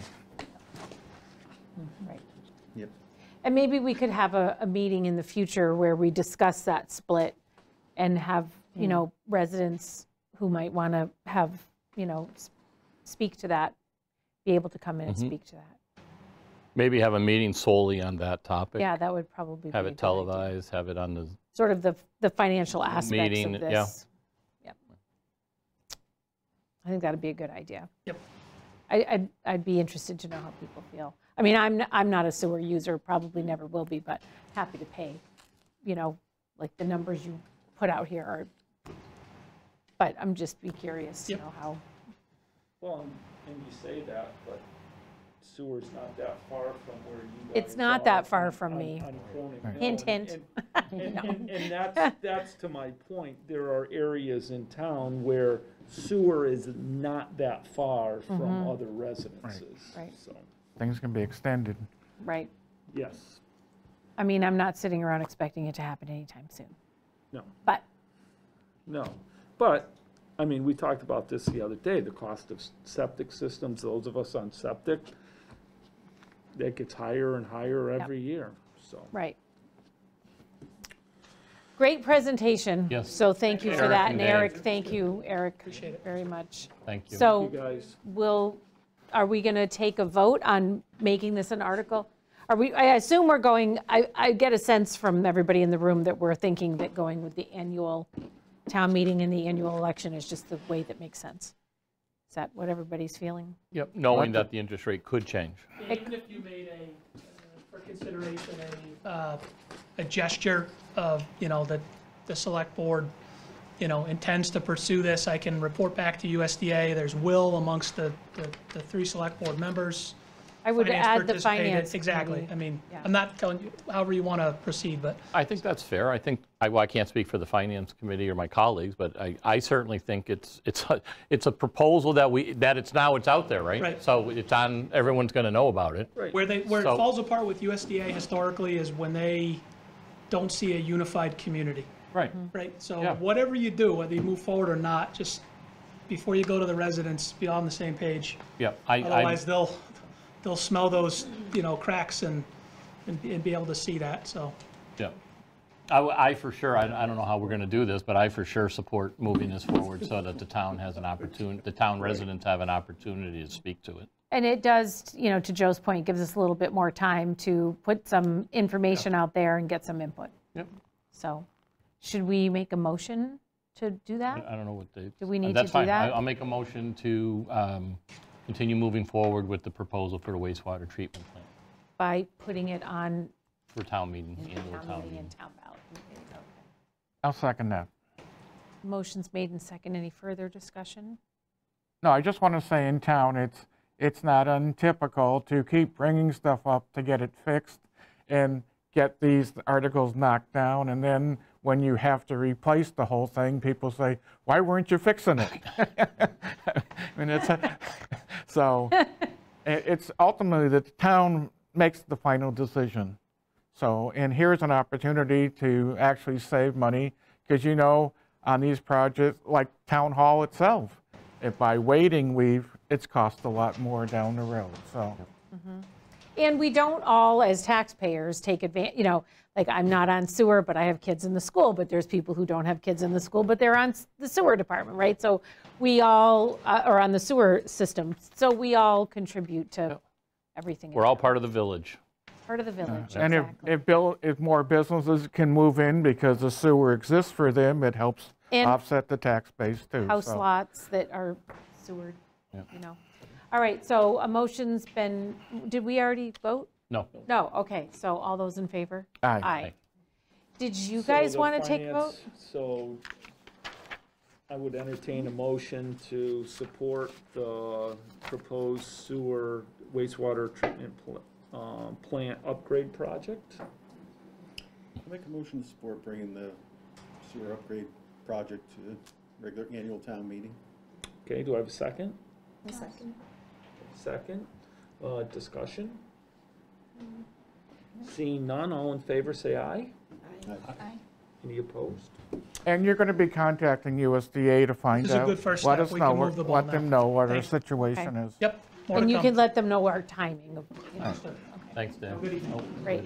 Lydia. Lydia, Do you want to take a vote down? Marlene, I'm not sure you need one at this. Thanks, Joe. about Putting the debt exclusion on the, So I have drafted and reviewed with town council. There's an article for a debt exclusion article for a town meeting warrant and the ballot question. I don't think I have that. I think we handed out. Oh, we can wait. even for the annual town election. You don't have to vote on that tonight. Has to be to me by April 12th. Yeah, vote on it Okay. next week. So That's Yeah, okay. So, Yeah. You okay if we wait have till time. next week, Lydia? Because we just got handed this tonight. yeah. All right, well, what's next week? March 15th. Oh, March 15th, okay. I'm thinking we're close to the end of the month. No, not No, yet. God. My don't say vacation's that. the end of the month, so. So we will get that to you well ahead of that day. Excellent, thank you. You're welcome. Okay, my gracious, that was, where are Interesting. we? It was interesting. How And funny. actually, I look forward to, you know, being able to do a little bit more outreach with the community about that. Yeah, absolutely. Daryl, are you taking a break or? I'm standing up, Okay, but I will sit down. okay. Sean and Jerry. are Sean here. and Jerry, would you join us up at the microphone? So we're moving on now to our next agenda item, which is to review some budgets that have been submitted. And first up tonight is our friends from the Council on Aging. Hello, Sean. Hello, Jerry. Hi, Jerry. So we will let you speak to what you've put in front of us here tonight. First, I'd like to say that the Council on Aging Board is just thrilled with the job that Jerry's done, not only this year, but the last couple of years, just in leading the project to renovate the downstairs Council on Aging space. She did a fantastic job. I think her arts experience even came into play, really knowing how to look at that space. So it's a beautiful space that's really changed our experience, even sitting down there for meetings. And after years of thinking we needed, you know, a new center and all of that, it was just amazing to see something actually turn out that, at least for me, works for now, which is great. So we really appreciate the incredible work that's been done there. And I'd also note the incredible work with the newsletter. You know, we now have a Love the full newsletter. color, Love it. excellent newsletter that goes out across town. It gets more people's attention, and it works because we're also doing more activities. That's something else. You know, both before the pandemic and even through the pandemic, Jerry found ways to continue different activities. And then our new software, I don't know if anyone's been downstairs, but we have check-in sort of software where people sign in, which will allow us to have better data on what programs people are using and all of that. So that's been implemented this year as well. And there's more to come, you know. The Friends group. That's one of the most fantastic things. So Jerry, right from when we hired her, actually at the interview stage, she talked about building a friends group here. And, I was like, okay, a couple of years, let's see, let's build it slowly. Gung-ho, she recruited people who were willing to lead that effort. They took it over from there. They worked with a couple of board members like myself just to create a website and things like that. Now this independent board leads the Friends Group, and they've raised thousands of dollars this year for the Council on Aging through their efforts. And it's, a group of, 8 people. I've been to a couple of their meetings. They're energetic, and they really want to support the future of the Council on Aging. So all of those things, a lot of those have just happened within the last 12, 18 months. So it's just really impressive, everything that's happened. So this year, what we're asking for is we're asking for a postage and mailing increase of $700. Again, we're doing, a more advanced newsletter. We try to get it out to as many people as possible. I think everyone over 60 or 65, over 60 in town gets it. Over 1,300 people get it. Over 1,300 people. And so that's just the fix, whatever she put in there is just based off of what it's going to cost next year. It's not anything new. Programming and entertaining, that went from $1,400 to $1,500. Inflation alone could easily speak for that, but also just doing more activities would also play a part in that. Software. So software, again, we have this new system that will pay off, in the future, because we're going to have better data. So we're going to better know where to put our resources. When we're talking about a new Council on Aging in the future, we'll be able to use that data to inform the decisions we make on the space and different things like that. So that was an investment, but also, though, it was, we had staff spend a lot of time on entering in, and they still do at this moment, but I think over time it will change with this system, because the state requires us to collect a lot of information on our participants. And so this new system will do all of that work will do a lot of that work in the future. But, right now it's, because it's the first year, it's still taking us manually doing it. So over time, this will save staff time, which will be great. Office supplies, $900 to $1,200. Again, just the improved space, inflation, that's a really relatively conservative cost increase. And then kitchen supplies, that's a $500 increase. I don't know if you want to speak to that. So the kitchen supplies mainly is cups. I'm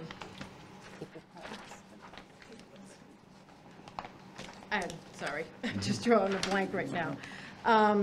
So just all the supplies, coffee supplies that we need, napkins, plates for any events that come inside that we're doing, any to-go type of things. We had to do containers for some of the to-go programs that we had. So it's just everything that we have to do, and if anybody wants extra condiments and salt, all that sort of stuff that we have to purchase through the. And a significant amount of our events and meals and things like that are sponsored through donations, directly to the county. Local senior living facilities might pay for lunch for a certain event. The Council Friends Group might pay. I think they paid for an event recently. What they paid for? 2 events. They paid for our Friday pizza and wings day, and they're also paying for our ice cream social. Yeah. So, we're not just sitting around living on this money. We're actually, knocking on doors. Well, we're getting our friends to knock on doors and raise money so that we can continue to grow our events. What we do need, our big ask would be additional staffing. Some of that is related to the pandemic and the additional challenges that's created. We would be asking for you to consider an 18 to 20 hour position. Some of that is because I don't know, you can speak to it, but if Jerry leaves to take folks to the lunch that she does every month with them. I have to make sure I cover somebody. So basically right now, I'm the director, I'm the program manager, I am the social worker, I'm the outreach worker, and I haven't had the opportunity to really leave the building to go out to reach out to other companies and to get any resources or programs into the facility. If I leave, Cookie only works 3 days a week. She's 18 hours a week. So when she's not here, if I have to leave, I am relying on a volunteer to staff the center while I'm gone. Yeah. One thing I think that's important to the board is that there's always a paid person who can be there in that space. It's relatively limited hours, so it would seem reasonable, that there would be two people so that one person could be doing outing type things. And there is a huge social service element to this. One thing that the board asked Jerry a lot about is, well, how are you reaching out to the people in town who don't have family around?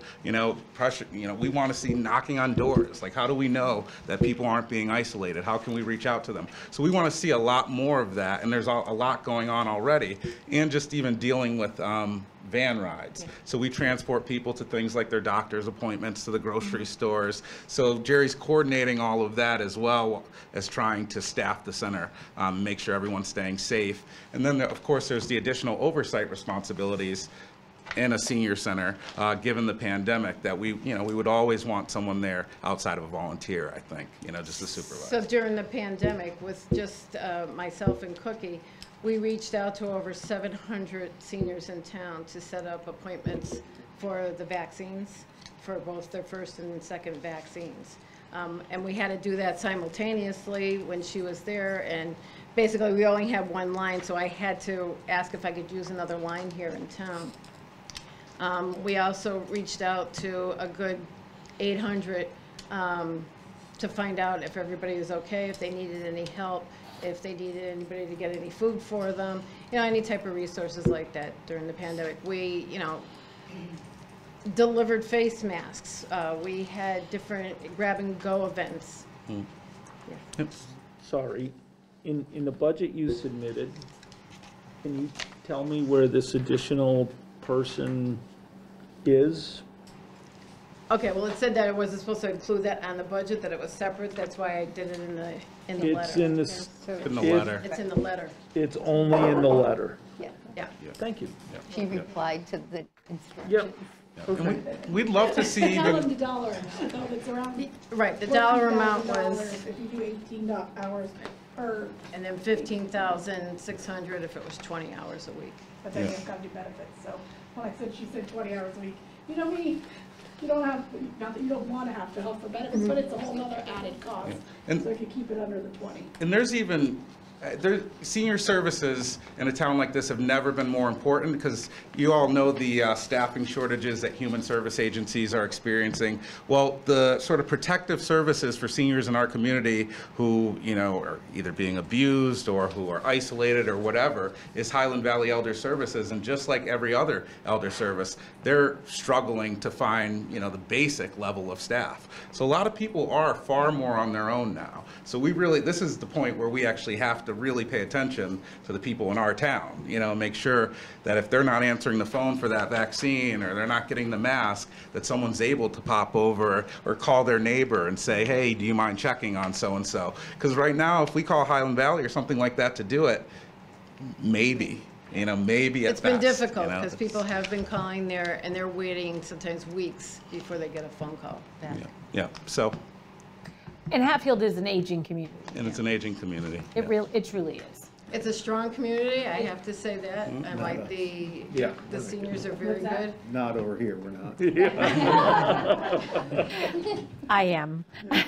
So for a center that's open every day, Monday through Friday, essentially 9 to 3 hours, essentially?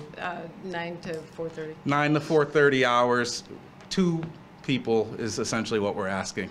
2 full people when you include Jerry, Cookie, who, is going to be retiring at some point, and then whoever else. And we have our van drivers, but, Yeah. I can't count them because they don't come in and do anything for us. So, Well, that's our request. I mean, that request makes sense to me, given the level of service that you guys are providing, how things have, stepped up, and so I totally understand where that request comes from.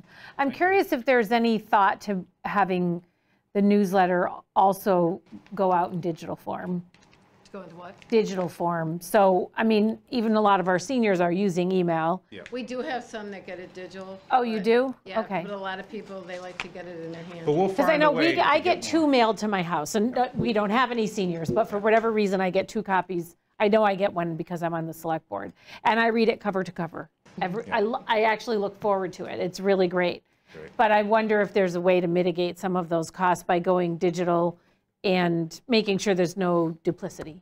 We'll definitely be looking at that. Yeah. You can find a digital copy Very currently small online. budget item, I'm just saying. Oh, yeah, yeah. We put it online currently every month through our Friends Group website, so it is able to be found there, but now we right can here, start sending it. If anybody wants it digital, all they have to do is go to mycommunityonline.com. Is that the newest version?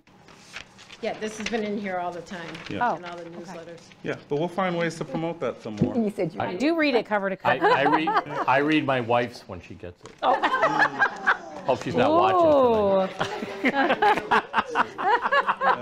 And then my final pitch would be, one thing I've noticed about Jerry, both in her interview process and watching her work here, is she wants to go after money. You know, she wants to be looking at these grants that are available, foundations, donors, and she has the skills to write them. And, you know, she's done that before. So if we can allow her to do that, that's also going to bring in additional resources to start preparing us for an increasingly aging population. So can you speak to what the Friends have been able to raise and what they're going to use that for compared to what the town funds? So the Friends group was formed May 23rd. And what they had done was they got membership fees to start out with, and then they had a fundraiser in September at the winery. So with that, they made over $1,800 at that affair. You know, that was profit after they paid for everything that they had to do. So that's come in, and they're on their annual appeal right now for memberships and for renewal of memberships. And they're in the process of doing, we've got a few different events that they're planning on doing to get more money in. There's going to be a concert with Dan Kane in July that we're going to have out here at the Smith Academy Park. It's going to be $10. We're going to look into seeing if the Smithsonian wants to help with some food, you know, like a little barbecue out there. An example of what they might use the money on, we talked about this at our last meeting, is Jerry would love some tents. So if we're doing, you know, something outdoors and the weather's going to be bad, you know, some tents could be popped up. That's a request we could go to them and say, you know, these tents now are like $2,000. You know, we'd love 2-3 tents. Can you cover something like that, or can we start with one? Things like that. Yeah, and also if we have some seniors that are financially struggling, we could do some programming and, you know, try to help them out too.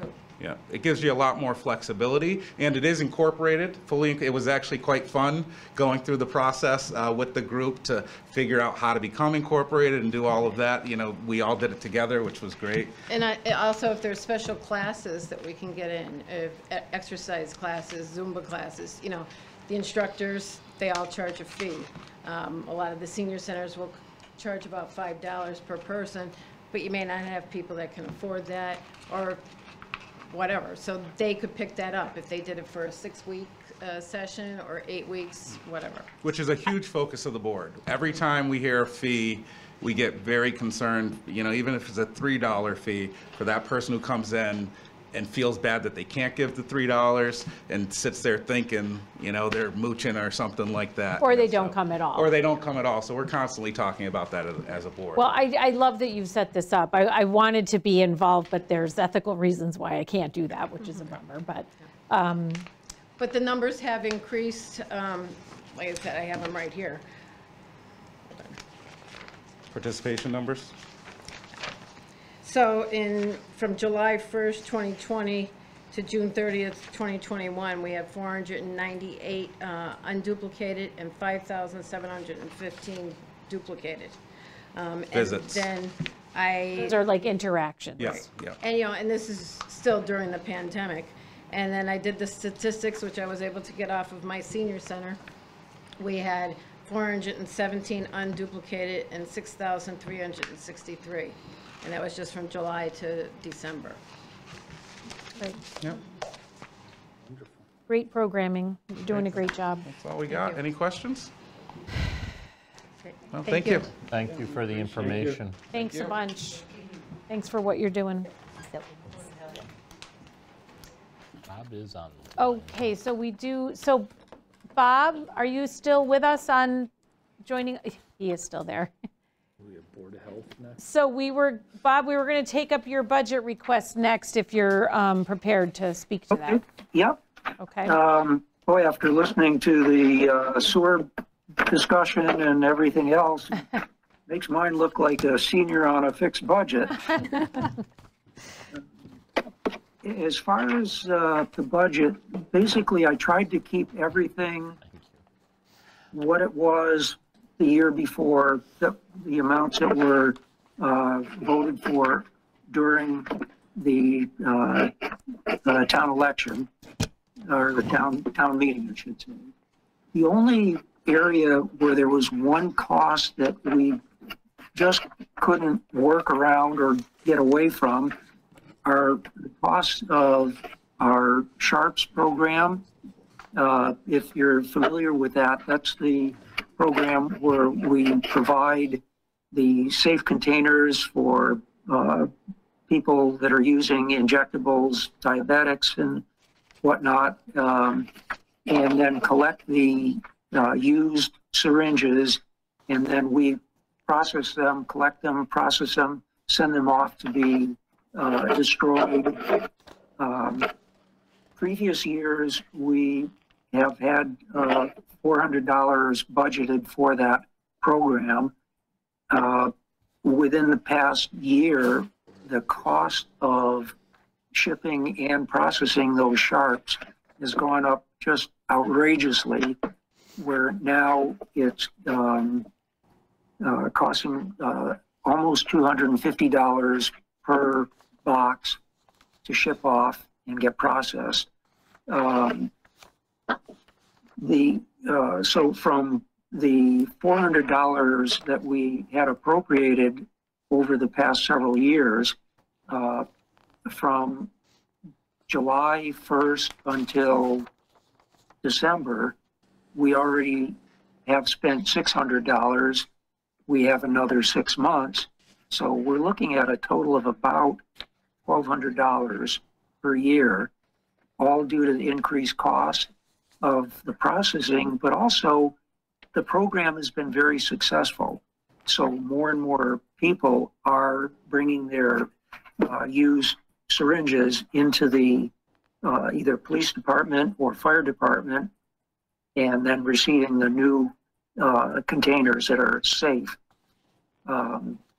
It keeps a lot of syringes out of the dump and preventing a lot of...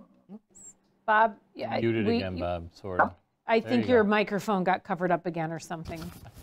Okay, sorry. We lost you for a second there. You know, it's a successful program and we'd like to continue with it, but the costs are definitely dramatically increased.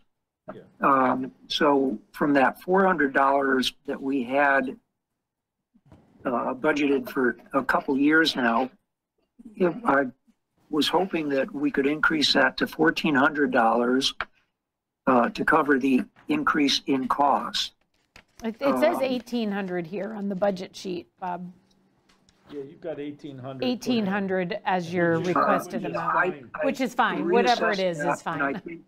I think we can get by with 1,400 total. Okay. Just by being conscientious about how we're packing all of the used containers in the shipping crates. You're asking for Bob, are you asking for an increase of 1,400 or a total of 1,400? Increase of 1,400. Right. So that's maybe where that 1,800. Regardless, it's a modest increase for an important service. Yeah, we're all on board. It's Thanks for doing it, and you're absolutely right. We want to keep all those sharps and needles out of landfills and regular trash. It's really small increase. So. But it looks like that's the only increase that is showing in your budget request. Yes, I thought we could keep the salaries at the same level. I did not figure in a 2% COLA. I spoke with Marlene about that. And is that something that you figure in? Yeah, we Isn't will look at that once we get through the budget process, and we generally do that. We decide other than our contracts will, other people. And last year, I think it was 2% plus, so we'll do that again this year. Just the wages that are reported in the FY22 column on the Board of Health's budget is less than what was actually given, what was approved. I Right, talked because about that earlier today. You're right. So the 2022 did not include the increase from last year that. They got a 2% Yeah, right. increase, and that's not in there. Right. So you'll add that. It has, yeah. You got to add that to the Yeah. budget. Okay, good. Yeah, because, yeah. But the only real So increase that in the budget decision is will the be Sharps. made. Is the Sharps. Yeah, right. At this point, the only increase is point, the yeah. Sharps. And then if there's an across-the-board COLA, that would be factored into. Yep. Yeah, yeah, Okay, for Bob? sure. Get the real number for. Again, Thanks, in Bob. our health Appreciate it. agent, we have basically, he has not had any increase in his hourly rate for at least the 5 years he's been here. He's not a contracted Bite us in the state butt when he leaves.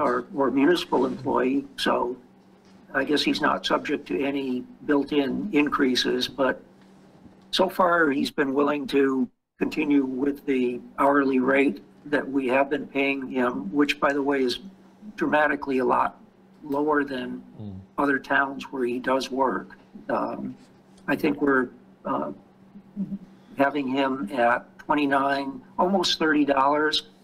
He usually gets $50 per hour for consulting with other towns. So he's just a remarkable person who saved the town thousands of dollars just because of his knowledge in health law. He's kept us from having to consult with the town attorney. So, I just want to make sure that he's still satisfied with what he's getting here. But by the same token, I did not ask for any increase in his hourly rate. Okay, thank you. Thanks, Bob, appreciate it. Thank you, Bob. Okay. All right. Thank you. Thanks, Bob. Okay, next up is Town Clerk. Do you two want to come up to the microphone? So I have two different, okay, so there's the regular budget submission and then there's an additional submission. Correct. Okay. The regular. Town clerk salary level funded, town clerk assistant level funded salary, town clerk's expenses, They have it in the car. which relates to the budget, the additional budget submission. We are looking, and I'll let you speak to this, we're looking at programs for the dog licenses and for keeping track of all the town officials. And you wanna explain that? I was in on the demo from the company, because currently we're using a really outdated software, like it's an access program. I think we looked, it was 24 years old or something. So it just is, it's hard to keep track of everything. This new system would keep, especially for the boards and committees, would, track everybody's, term. It would also put in the ethics test, oath of office. It would just combine, right now we have like an Excel spreadsheet, and it just would combine everything together and make it easier to use, which the boards and commissions is really important that that's accurate. And I feel like our current program's easy to make a mistake or not see something on it. So, and also the dog licensing program. Right now, we again have an access program that's really old, and we can't even turn it over until February, so that we have a lot of people that come in, want to pay their dog license, they can't until February, so that causes an issue. And it just keeps better track of, we can sort it by, dog, name, breed. We can run reports easier through it. We can send out letters, reminder letters to get the dogs licensed. We do now, but it'll be much more efficient. In one system, in one software system. So, I'm sorry, you have a cost for that program? Each program, the boards and commissions database is $2,495. One time? Is that That's a one-time fee. Oh, I'm sorry, but is that, the 495 is off of that, though? Yeah, there's a 10%. Oh, maintenance, that's a maintenance fee, never mind, 10% discount, yeah. That was almost $500 for the. Right, so, yeah, and then the same exact cost for the dog and kennel licensing database. Yeah. So, I mean, it's, the town clerk, I know the Council on Aging just talked about the new programs they have and different programs that the treasurer's office had had, and we've never gotten any kind of updated program. We're still working on those old databases from, like you said, 24 years ago. So the cost of the maintenance, which plays into the town clerk's expenses, I'd look for a $990 increase in the town clerk's expenses because that's the annual maintenance cost for running, for the software. Each? No, 495 each. Oh, okay. So a total of 990 added to my expense budget. Oh, I'm looking on the wrong How one. do you find people to maintain those active databases? Huh? How do you find someone to maintain those active It's databases? hard. The one guy that actually did the program for the dogs when Louise was here, just moved to California.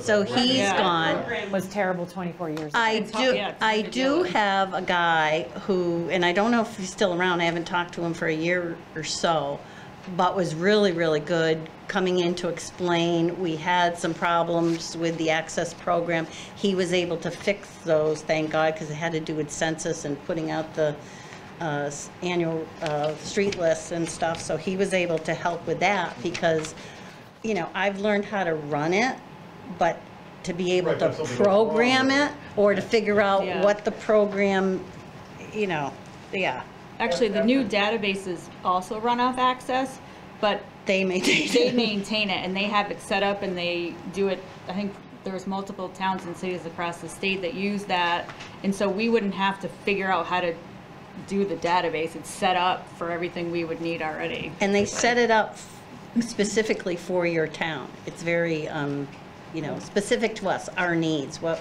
we need to be able to do. And we own it. Huh? We own the data. Right, yeah. Yes, we do, yeah. And the good news is, if we go down to elections and registration wages, because the legislature has not extended the early voting for town meeting, or town elections, I mean, I can take off $2,133 off of that budget line. Okay. Just to make you feel more comfortable about giving us the other stuff. Now, the extra, you were given more money, your salary was given more because you had extra elections.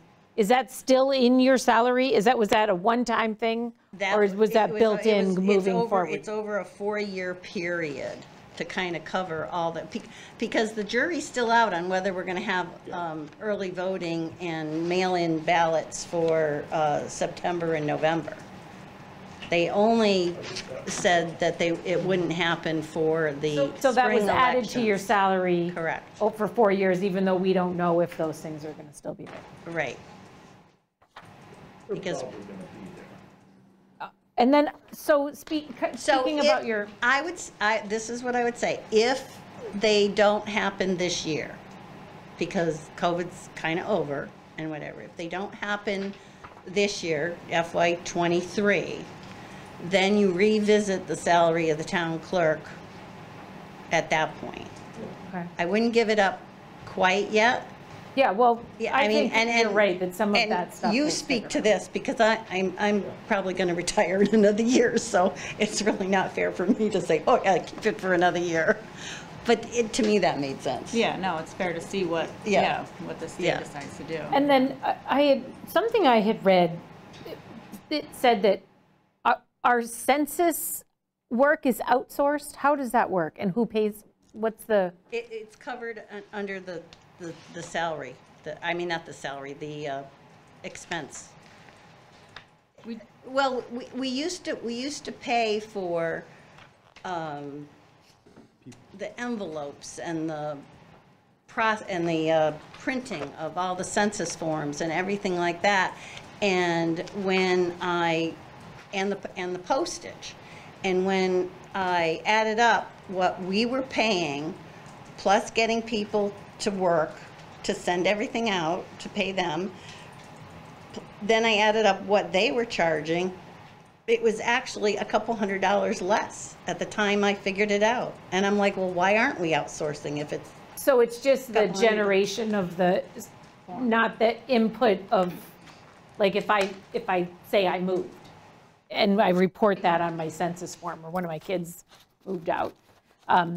You'd be one of the people I really like, because so many people move out, move in, like, don't even tell me. Oh, but I'm saying, so, but then that information your office Oh, right. does. We just finished So it's just a processing. mailing of everything? Correct, yeah, Okay. yeah. No, we just, the Board of Registers actually today just finished processing all the census forms that have come in so far.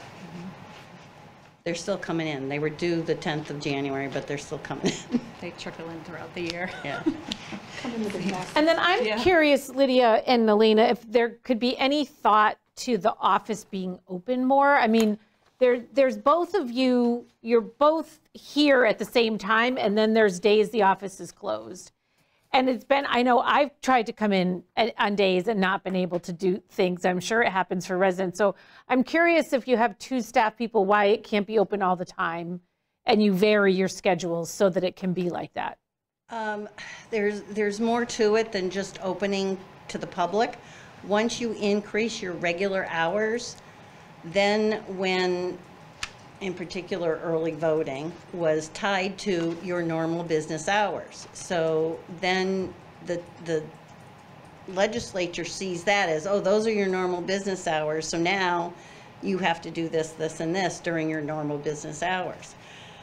So that's, a consideration, that just increasing the hours that you're open also opens you up to other increases in your budget. Possible increases in your budget. I mean, I guess I like offices to be open, particularly when there's 2 staff people. So to have 2 staff people there at all the same times, and a lot of and then other what we're doing times, is, training and getting, we talk all the time, trying to train, hopefully, the next town clerk, so that the transition, when I retire, is going to be seamless. Like, there's going to be no... I understand, but I still don't see what that has to do with not dividing the time up so that the office can be Well, open. I would say now, I've been here long enough, I could clearly be there by myself. Right. But when Lydia retires and there's a new person in the office, it's not easy. It takes time to train that person. It's not easy to just have them by themselves in the office without, either they're calling, how do I do this? How do I do, like, the training part, you do need for at least a certain amount of time them to work together and not be separated. I guess I would just, the hours have always been, since I've been here, the hours have always been 9 to 4:30, Monday, Tuesdays, and Thursdays, or by appointment. Just call me. If those hours are not convenient for you, I have people that call and say, I really can't get there. Can you meet me? And I'll meet people at 6 o'clock at night. I'll meet them at 8:30 in the morning. Just call them and make an appointment. That's all people have to do. So, I'm just saying, I still believe that if you have 2 people, we should be able to spread it out so that. And I think people got used to Eileen being there, and she was doing some Wednesdays. Right. That was where, as the person who sits across the hall, they got used to Wednesdays being open. I mean, that's kind of part of why you have additional staff, so that people can have more access. It's just something I think we should think about. But also, if you don't have the additional staff, like Jerry and Sean, thank you. I know Sean.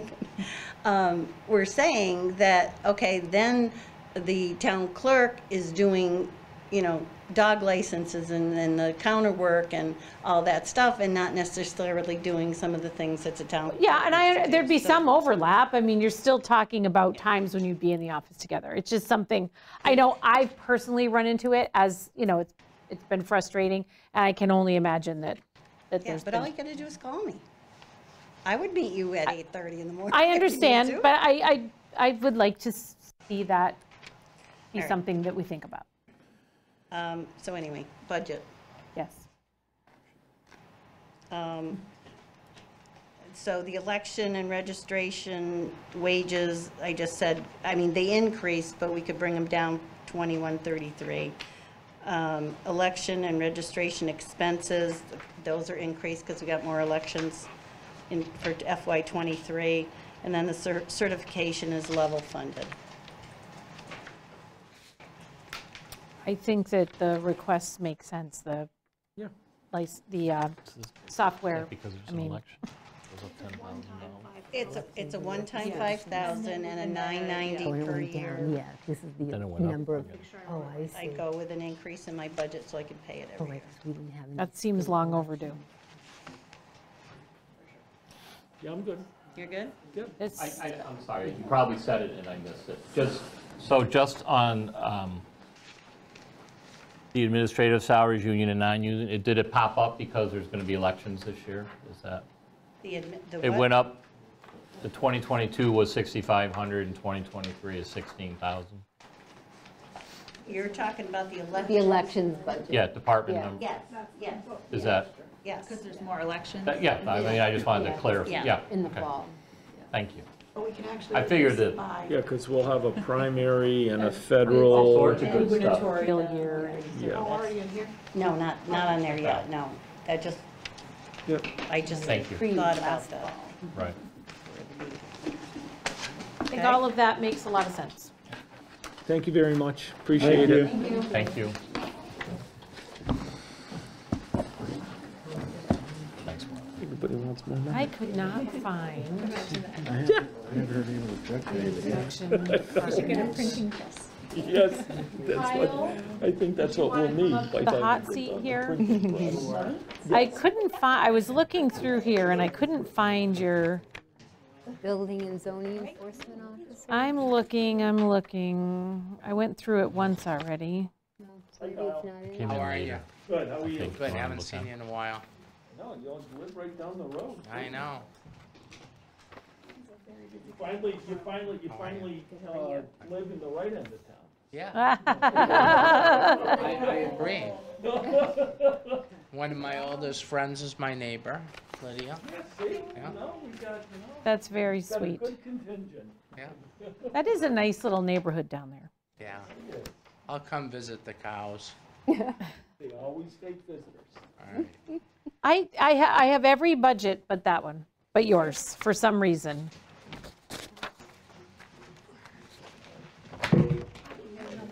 Thank you. Kyle, the floor is yours. Basically, it's level funded with the exception of salaries have never been pegged down quite right for the alternate inspectors, electrical, plumbing, gas. Sharon and I reviewed it together, then I showed it to Marlene. You know, we were trying to come up with an accurate number. So Sharon was good with me and looked at it several times to try to get it so that we wouldn't run a deficit on the inspections. Yeah, we And did that's- run into a deficit in the Yeah, previous year after fiscal year year. we've done it, Yeah. and so Are you gonna run into a deficit this year? I don't believe so, no. No. And just remind me, the other, who's the electrical, plumbing, gas? Tim Pachurik stepped up to the main electrical inspector after Buster Yep. Szymanski passed. Then we have Craig Wright, who's the alternate electrical inspector, and he's an electrician for Northeast Solar, I believe, currently. And for plumbing, we have Steve Baranowski and Mark Wendelowski. Right. So, Okay. plumbing and gas. And all of them really do a really great job. They can communicate to me all the time, call me up quite a lot. Tim Pachurik's been awesome. You know, there is nobody like Buster, but Tim does a good job, so. So basically, it was just a salary issue I needed to fix, and I think we addressed it. Which you guys have addressed and fixed. Yeah, what Yes. we were missing is that they do extra fees, is that the best way to do it? Right, right. And that was, so when For Kyle was extra after inspections, extra there's- inspections, they yes. get additional fees. So Right. when he was plugging in his salary, he was looking at their base salary. And what he was missing was that once or twice a year where he pays those additional fees out. Right. So now we took last year's fees and built them in so that Right. assuming we pay him the same amount of fees, next And- year we'll be in line. So it's not an increase, it's just more accurately It's more reflected. accurate. More Now- accurate. Now the number will match. I mean, the revenue is taken in, certainly, it's just that it wasn't accounted for in the budget to Right. pay them. Paid out. Yeah. Now we finally figured out why. Yes. Seems pretty straightforward to me. Yeah. I don't Okay. have any good. additional All right, questions. great. I don't know. Nice to see you guys. Take care. He's getting out of here while he can. See you, Kyle. Nice seeing you. Okay, treasurer collector. Go early? Yeah, I'm ready. You're ready. So I'm not presenting my whole budget tonight, but I need kind of a verbal. Save the commitment that we're all on suspense. the page. Well, the suspense is coming, right?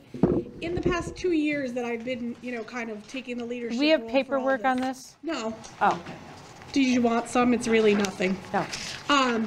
Is that we've talked about this probably for my whole 5 years of being here, but seriously in the last 2 years about moving our payroll program to the future of not pen and paper and making it electronic. And I've always told you I wasn't quite ready because I had to do the whole the collector side of things, which now we've brought that whole conversion up. Vadar's great, Lori's great. So we're doing well. So now it's the step for the payroll. The good news and the bad news is that for 1 year, we're going to have to pay for 2 payroll programs because we can't get out of our contract for the program we're currently running. Like, we own that data and it'll be ours, but we can't break it in the middle of a year to be able to say, okay, I'll cut my costs over here. So the overlap is I'm asking for $20,000 of free cash money for a one-time year of FY23 so that I can afford to run both payroll programs. So I went out to bid unofficially, but I had to get 3 quotes. So I brought in 3 different payroll programs, kind of knowing which direction I was probably going to go in because most municipalities use Harper's. You've probably heard of them. Some good and some bad, so I had to do some definite research about them. But I think they're the right choice for us because they're already doing business with many schools, many towns. So they understand the math teachers of the world, that the retirement there, Hampshire County retirement, our insurance, our stipends for the school, because our payroll is pretty unique, especially for a small town, because we do have the 7 through 12. All of that does come through our office. So on any given week, we pay about 180 employees, but in a given year, I'd send out 292 W-2s this year. So there's that influx of another 100 people that are in and out of the system.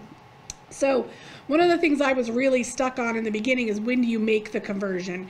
July or January? And I got to give Lori, our accountant, credit. She was the one who kind of finally pushed me to which direction I am, in that I'd like to make that move for July 1st. So we don't need to pay Harper's any money to do this. I just need to make sure you're all comfortable with that before I sign off saying, yes, we're going to move forward. The July start date, it scares me a little because then you have 2 W-2s ideally for an employee. But it gives me July, August, September, October, November to make sure all of that data from Tyler, the current company we use, gets pulled into Harper's correctly. Where in the beginning, I was leaning towards a January 1st, so it was a clean break for the calendar year for your taxes. But then that puts me in next January doing the W-2s for 2022, doing the 1099s, which I helped the accountant with, doing the Affordable Care Act paperwork, and doing a payroll conversion. Wait, that's a little much. I'm good, but let's think about this in a different set. Yes, we're going to have some growing pains in July, but we won't be doing all those other features. So Harper's will take on and do our W-2s and do our ACAs, but I've got that 6-month overlap to make sure that everything's right so that when you get your W-2 in January, Sharon's checked it with my fine-tooth comb to make sure it's right.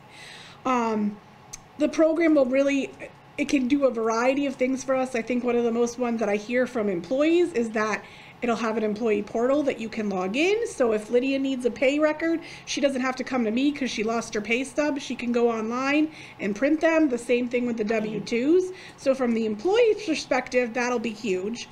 From our perspective, I'm going to work with each department for how they want to set up their payroll.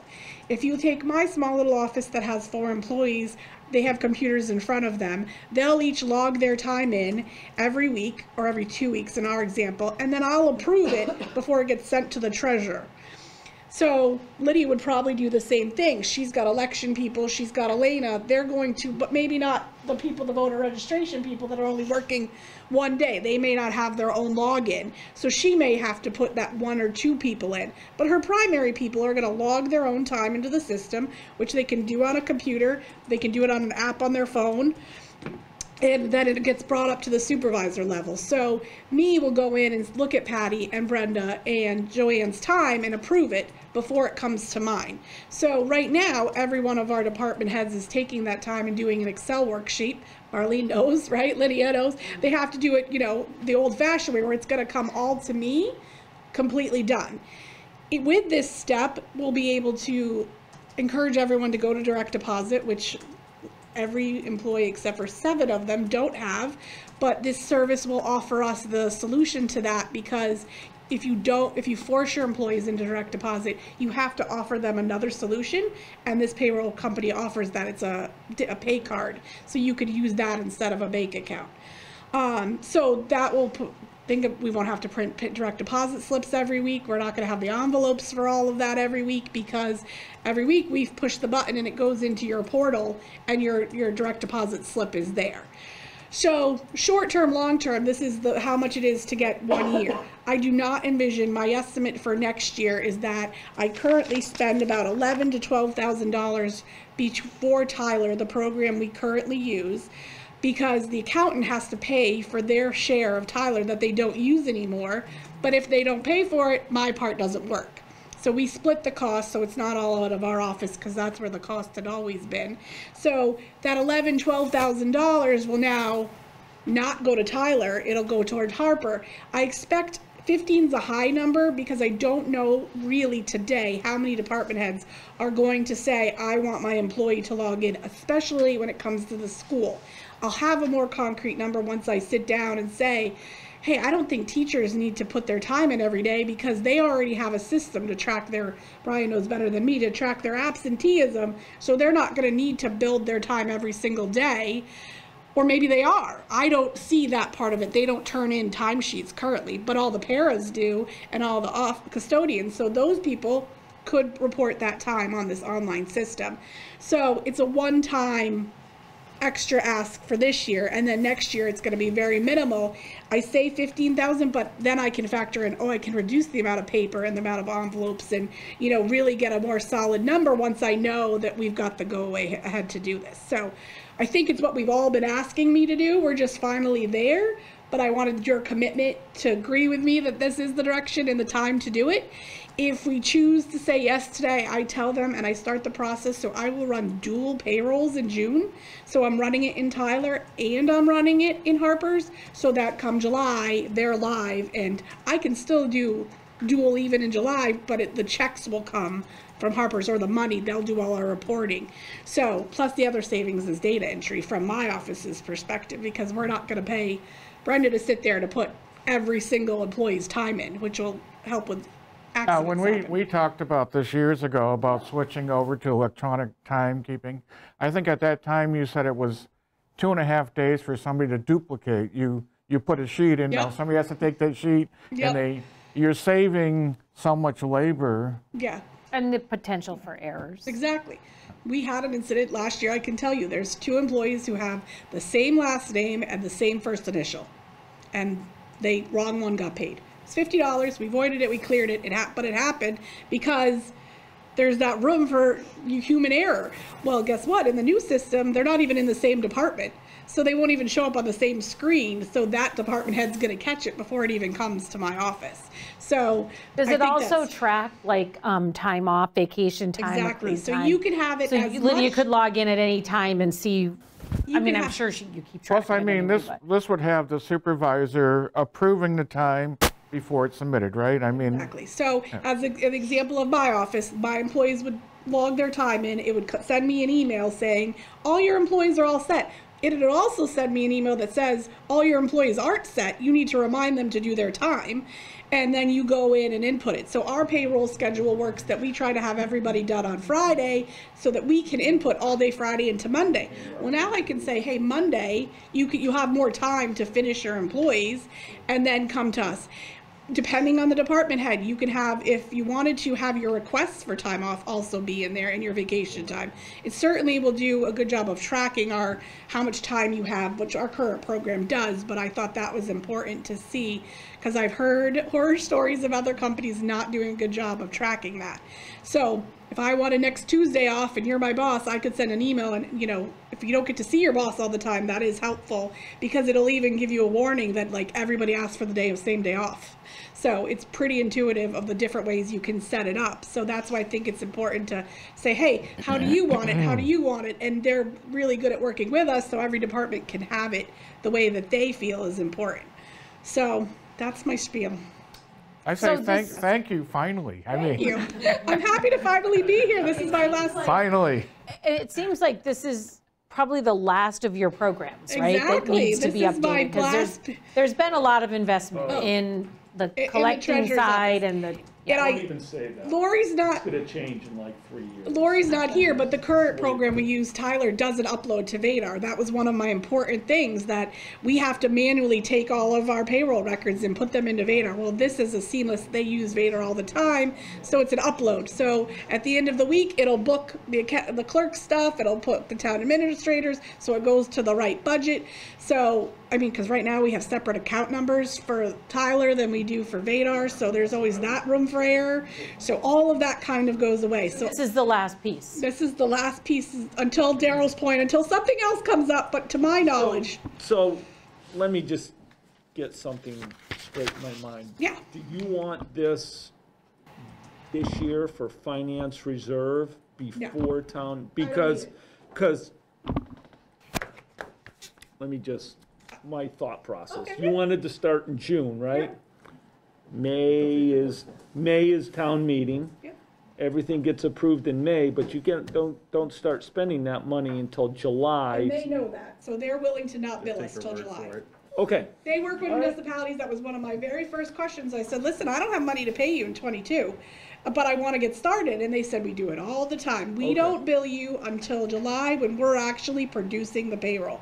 All that setup is kind of them having blind faith in us that we're going to do it. And that's what I said to them. Listen, I'm not meeting for my budget for a couple weeks, but I wanted to make sure that we could kind of get moving forward. So we don't even have to vote, just the, yes, Sharon, this is the path we're on. I mean, we have a fair amount of free cash, so I think this is a little ask, but I know there are lots of people asking for things, but I think this is the direction we all wanted to kind of go in. Will the school department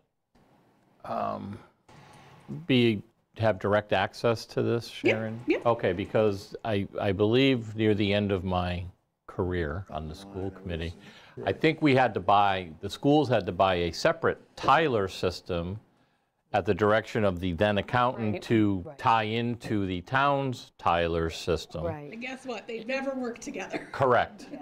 So that will either go away or be morphed into the new system for people. Well, so they're already not using, I don't know how they use Tyler versus how I use Tyler because they don't talk to each other. My Tyler and their Tyler have never, unfortunately, done what we all hoped it would do. Yeah. So I think that Riley monthly, weekly, maybe she does it every 2 weeks when she does the payroll, she puts the expenses for the payroll in this one cover sheet she does into Tyler. I think she will still have to do that one step, but now she gives me a packet. You saw a payroll today. She gives me a packet this thick with all the timesheets and all the backup, which that will be eliminated for her because she'll be able to say everything kind of uploads to it. And I would imagine in the school setting that if you're working in the special education department, you know, they're going to be involved in improving that. Not that Riley's going to be in charge of all the employees. Yeah. You're going to be able to break it down into, okay, John, I can't think of his last name, Halpin is our new food service person.